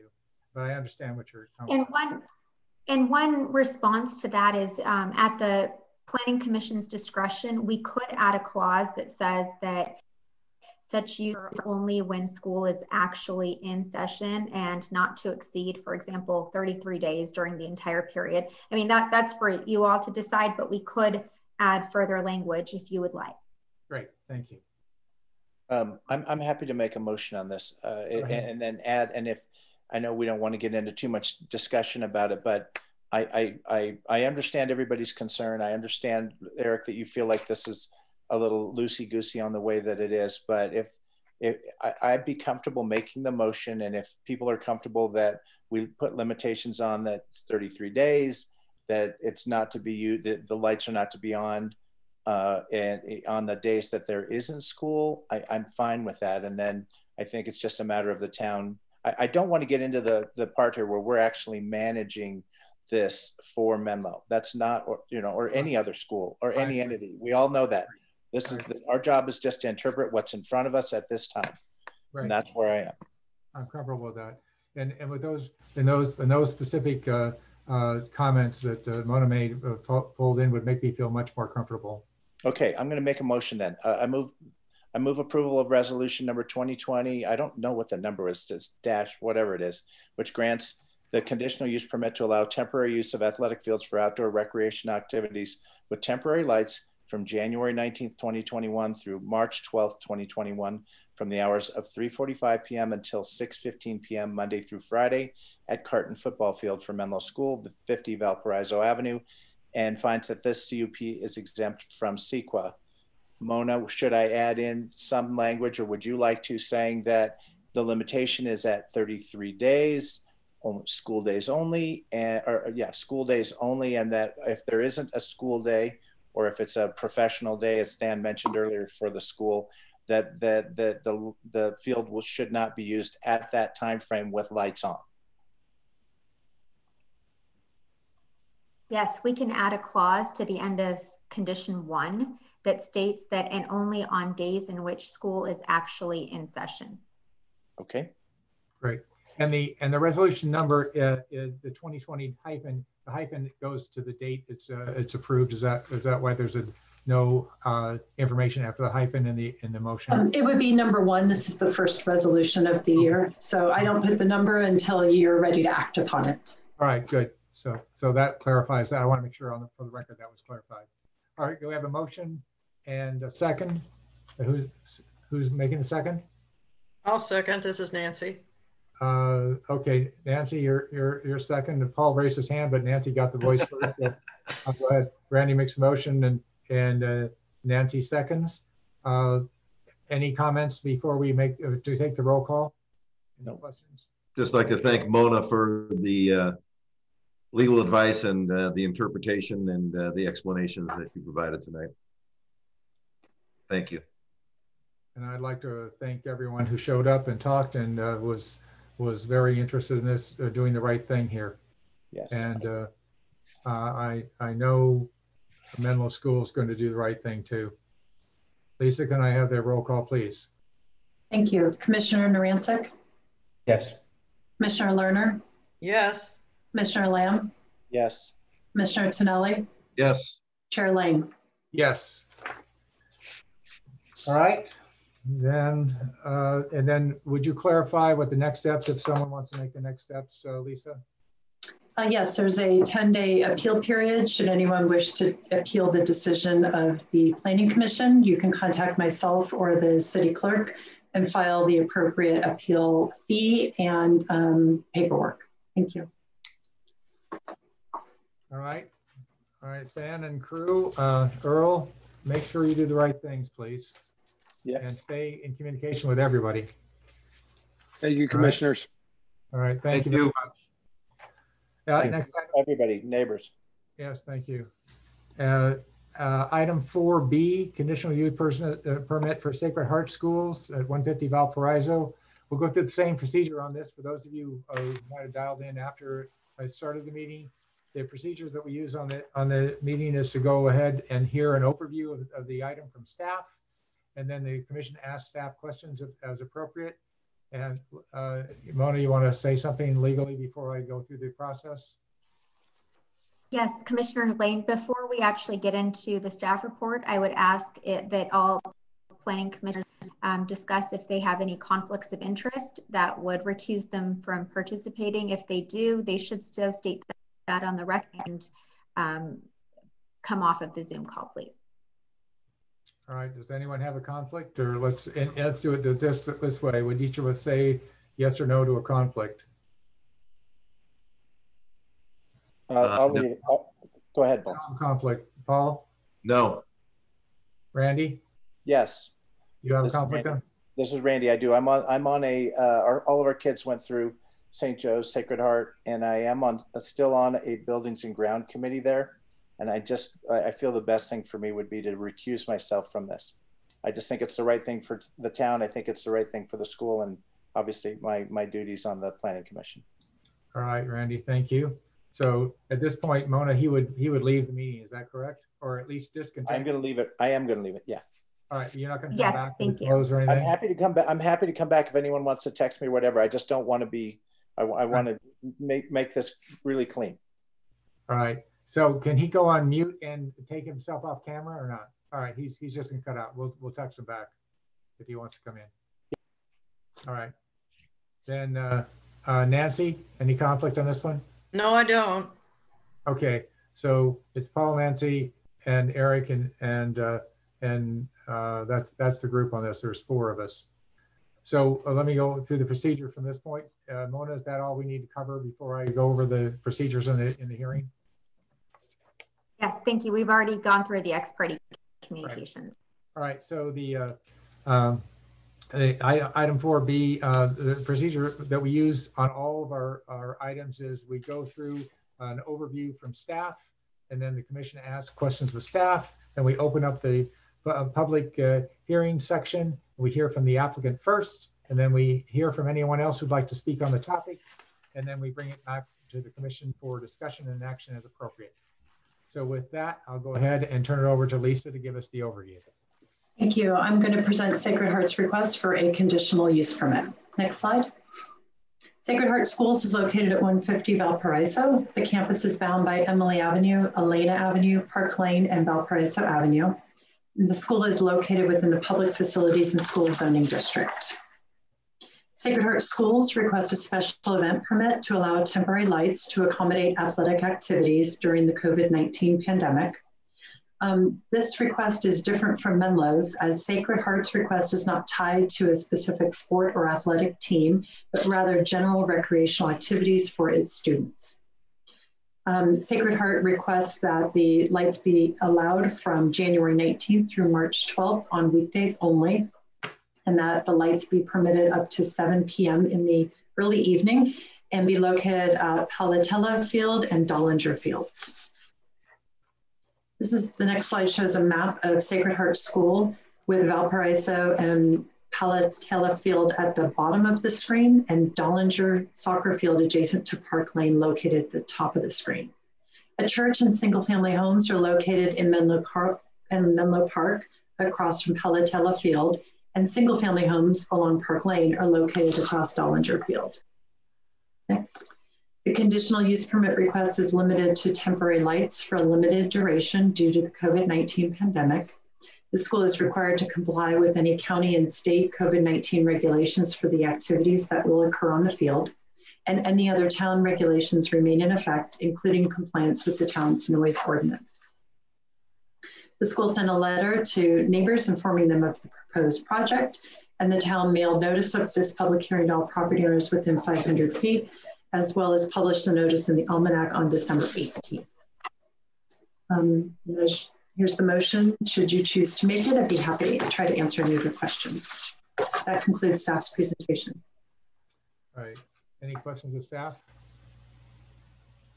I'll ask this question of the applicant also. Lisa, was there any reason given for the late, the 7 o'clock time?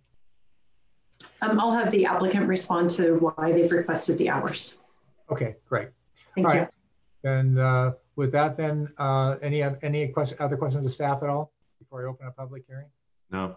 All right. No. Go ahead and open up the public comment, and we'll start with the applicant. Who's going to speak? Michael, are you going to speak?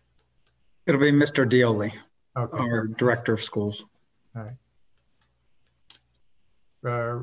Richard, you're on mute. Right now. Good evening. I'm Rich Dioli, Director of Schools, and along with me is Mike Dwyer, our Director of Operations. And as I speak to you tonight, he may be able to fill in a couple of the blanks that may be on your mind as well. This opportunity is just not about lights on a field or athletics, and is not about Sacred Heart Schools. The opportunity is for us to support the community by providing a space for young people to have a safe outdoor socialization, physical activity, dexterity through co-curricular offerings. At the end, we must focus on the whole child to provide ways to ensure they have healthy choices for mind and body. During the summer and into the fall, we're able to offer co-curricular activities outdoors after our online school day. We had over 300 students come onto our campus, switching off Monday, Wednesday, Friday, Tuesday, Thursday. With the winter days being so short, this outlet is not available. We simply request the opportunity to extend the day to help our efforts to develop the whole child. Our school day does end between 3:30 and 3:45, depending on the given day. Our formal request is to place temporary field lighting on 2 of our fields, the football field and the Palatella and adjacent to the Valparaiso Avenue. And the second one is our soccer field, the Dollinger, adjacent to Park Lane. It'd be Monday through Friday, 4:30 to 7 p.m. from January 19th to March the 12th, with no need for lights during the week we are not in school, February 15th through the 19th. Again, if we do have games on a Friday, we would not have hold practices. And if we have an in-service day, we would not have practices on those days as well. Mike, anything else you would want to mention? I can address the questions when the council is ready about the timing and why we're seeking what we're seeking. You're on mute, Eric. Yeah, go ahead then, and go through the overview of that, why the times and what this. So with the comments about holidays and other days, how many days are we actually talking about here again? You know, I actually didn't do the math. I assume it's going to be the same 33 days. Menlo had led the way and explained that they weren't going to have the lights on during the holiday week, which is the same week that we are off, and we don't plan on doing it that week either. So I see that our time should be the same. Okay. As far as the time for 7 p.m., we're not just running football drills on our fields. We have lacrosse, we have soccer, we have strength and conditioning, we have cross country, we have spin classes. We have done, as Mr. Dioli had explained, we have done numerous co-curricular activities. And what we're trying to do is provide these outlets for the children to have a safe harbor for an outdoor activity that allows them to socialize in a way that they haven't been able to do for 9 months. And they're also able to use their physical positioning to gain some mental health. Some of these kids don't even know they need it. It's just one of those things that we're looking for to be able to offer them. One of the things that Mr. Dioli had explained is that we did other co-curricular activities, which we cannot do now because we run out of light and we need to do everything outdoors. But to give you an idea, we did individual woodworking, we did robotics, engineering, physics, dance, faux painting, spin, sustainable agriculture, Tai Chi, ping pong. The list actually goes on because we have upwards of 1,200 students. We have to cycle them through, which is why we're asking for the 7 p.m. so that we can have a chance to cycle multiple offerings through, which is what we did during the summer and fall. We would start a program, run it an hour, and then we would clean in between and then bring in a new program. And so that's why we looked at it in this fashion. How many students are we talking about? So right now, our estimate is that we will be upwards of 600 students. It just depends on how many will take advantage of it. During the summer, we had 365. And now that things have carried on, some of the sports programs want to have their teams do team building activities. They don't have the ability to actually play the games, so they do strength conditioning and drills. Okay. And how are the fields normally used during this period of time?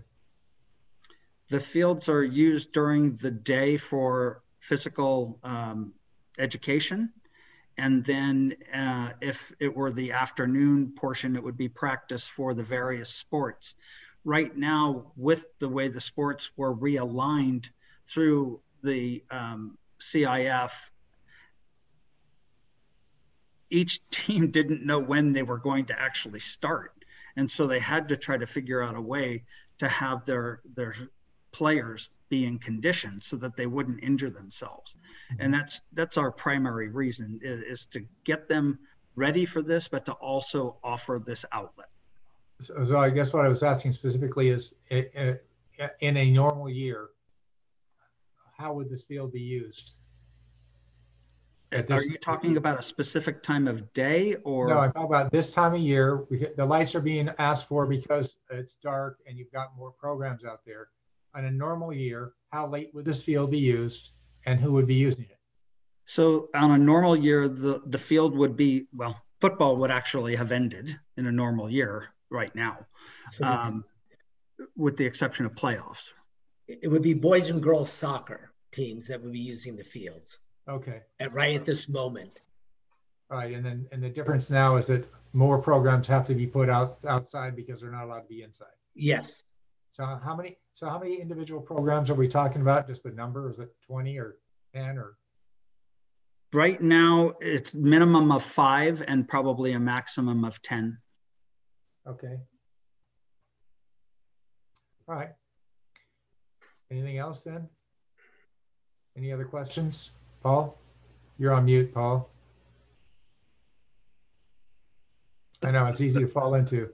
But I know it's hard for me to be quiet, and then when I'm quiet, it's really hard for me to be loud. I'm acting my age with technology. So the 5 days off that you're talking about, is that the week of President's Day? Yes. Okay, so by my math, it looks like 39 days less those 5, and then any in-service days. So 34 minus any in-service days that you may have is what it looks like looking at the calendar.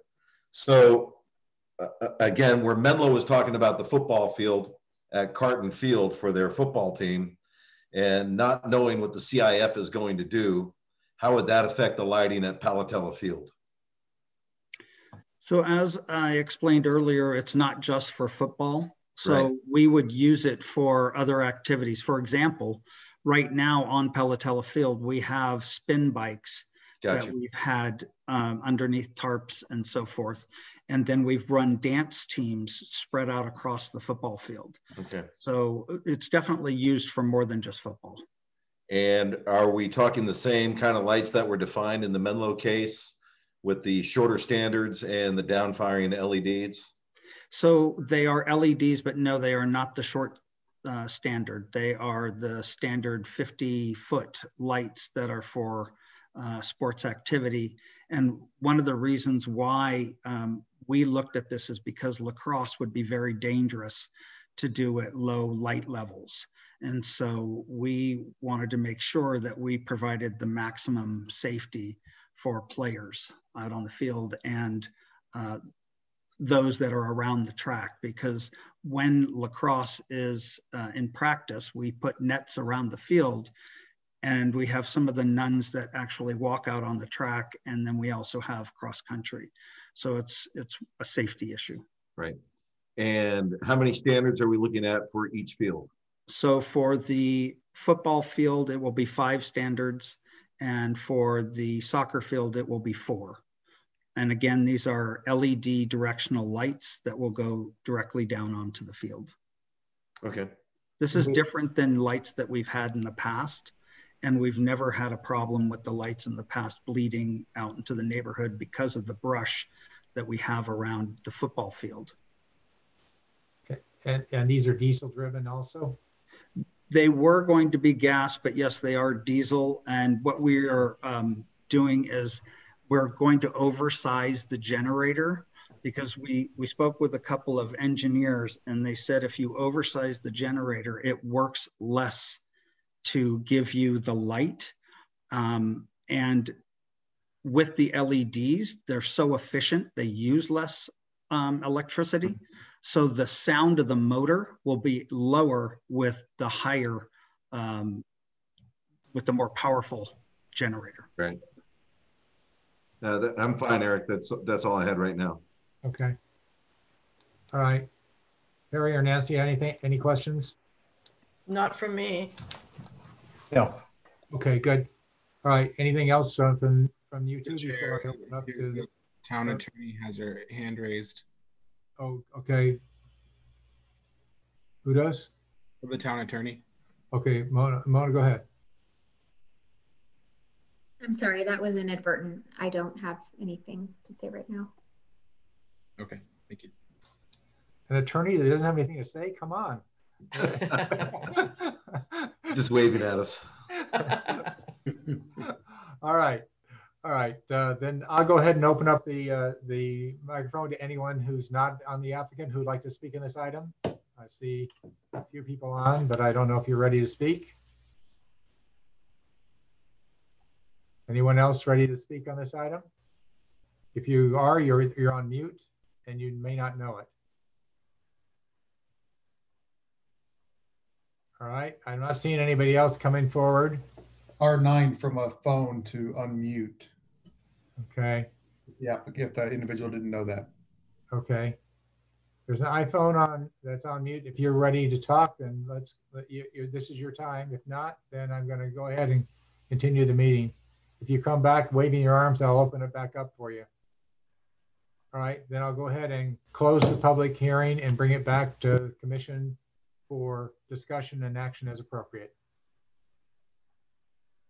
Well, I just would like to open up the discussion with the rest of the commission about the time that's on the request at 7 p.m. Yeah. And get all of your thoughts on that and talk about the possibility of limiting that in some form. And I don't know the answer to that. So just wanted to open up that discussion within the commission. Yeah, I agree, Paul, from the standpoint of there's two things that I reacted to on the length of time on this one. One, I think the height of the lights is a factor. Two, the number of noise creating devices, I know was not been tested, so that's an issue. But the other is so many kids on the field is going to create a lot of noise later. And that's why I asked about what would the field would normally be used for, and you're talking about 60 or 80 kids as opposed to hundreds. And going later is going to create a lot more noise later, and that would be a concern from the standpoint of balancing the three things I talked about earlier: the neighborhood and the students' needs, and then I know you're working on all the health aspect of it. So I would be uncomfortable going to 7 o'clock, and I for that length of time. I mean, if I would be more comfortable approving for a more limited period of time during the day or during the night, and then coming back if there's an issue. If there's no issue or whatever, then you can apply to extend, I guess. But I'm not comfortable with 7 o'clock being the cutoff time. Nancy, you're on mute if you ever say something.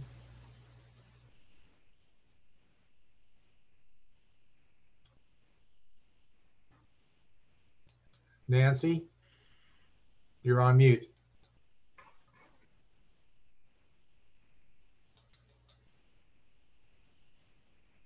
Okay, I'm unmuted. I don't know how that happened. I didn't mute myself. Yeah, that's all right. Go ahead.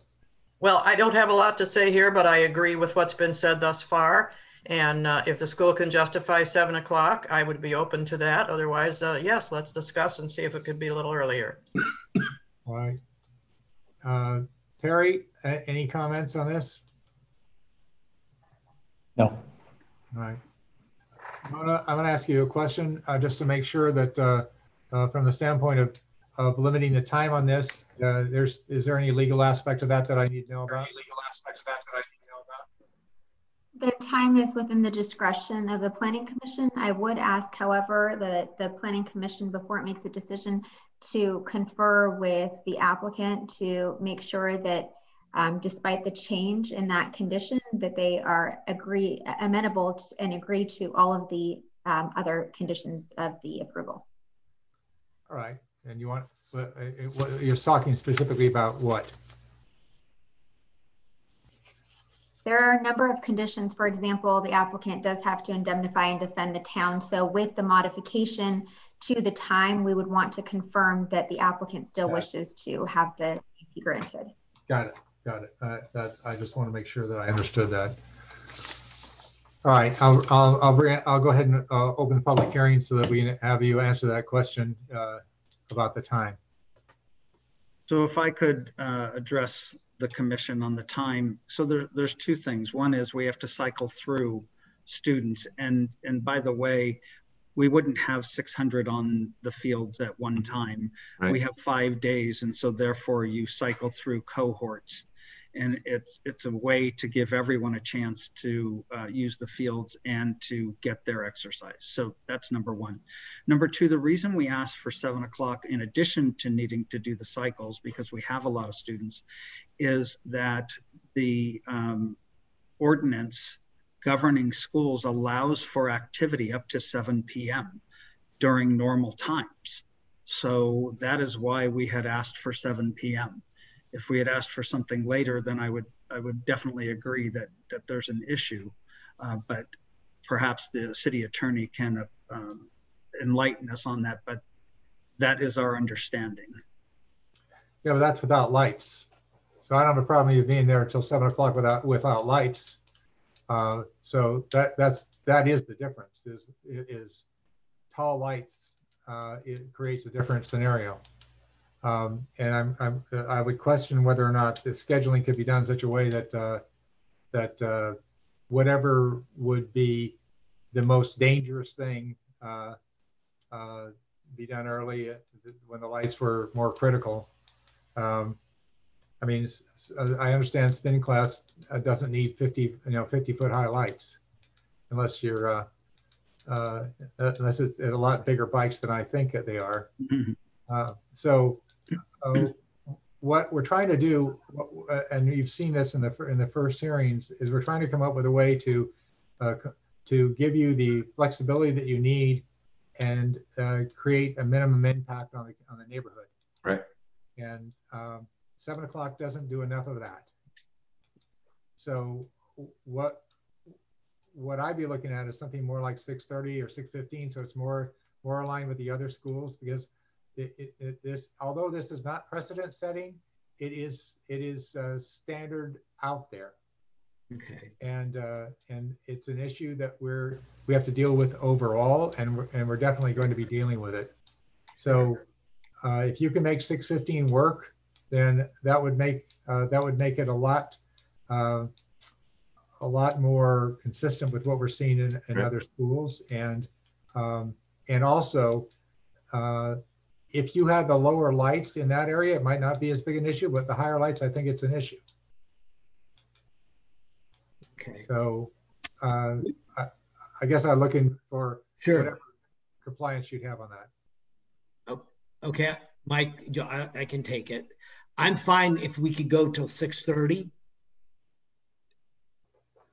One thing I'd like to add is that we reached out to numerous neighbors. I personally talked to them and spoke to them about the 7 o'clock time.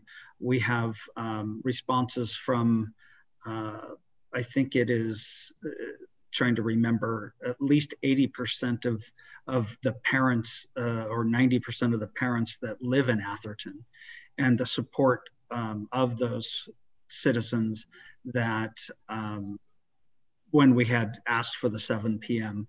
So if we need to back that down, I think 6:30, as Mr. Dioli is saying, would be something that we would be able to cycle through the various groups.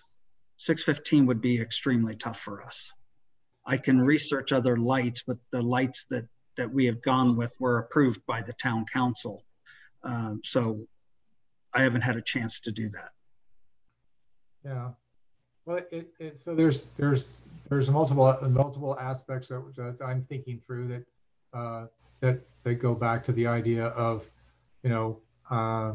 the reality of those taller lights and people realizing what that means when they're on. The second is the reality of kids being out on the fields that are lit later, and whatever noise that creates.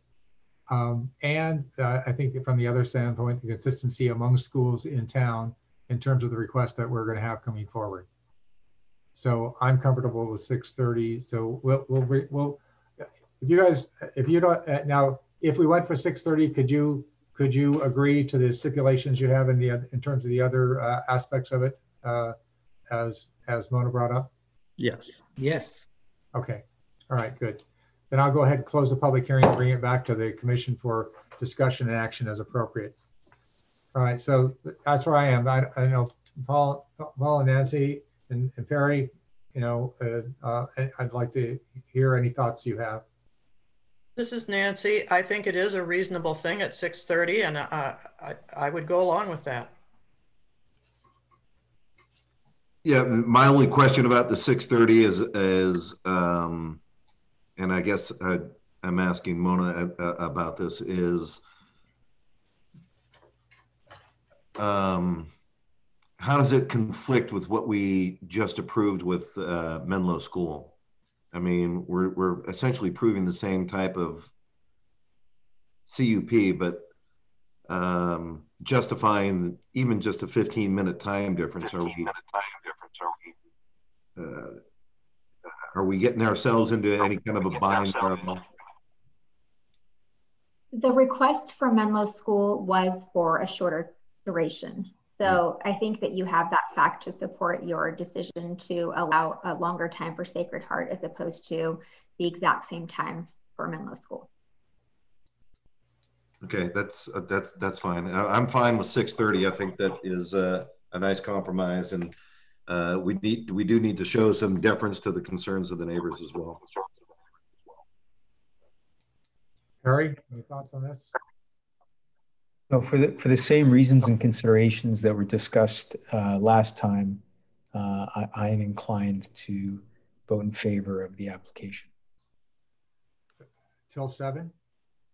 6:30. 6:30. Okay. All right. Great. All right, Nancy. Yes, I agree. All right. Then we're ready for, if there's any other, no more questions or comments, then we're ready for a motion. All right, well, excuse me, I'm sorry. And we'll need to modify that in the motion as well. So I'll move approval of resolution number 2020, which is blank on the formal motion. Number 2, 2022. Let's start 2022. Number 2. Thank you. Which grants the conditional use permit to allow temporary use of athletic fields for outdoor recreational activities with temporary lights from January 19th, 2021 through March 12th, 2021, from the hours of 4:30 p.m. until 6:30 p.m. Monday through Friday at Palatella Football Field and Dollinger Soccer Field for Sacred Heart Schools 150 Valparaiso, and finds that this CUP is exempt from CEQA. And this would only be for days that the schools are open and weekdays, correct? Yes.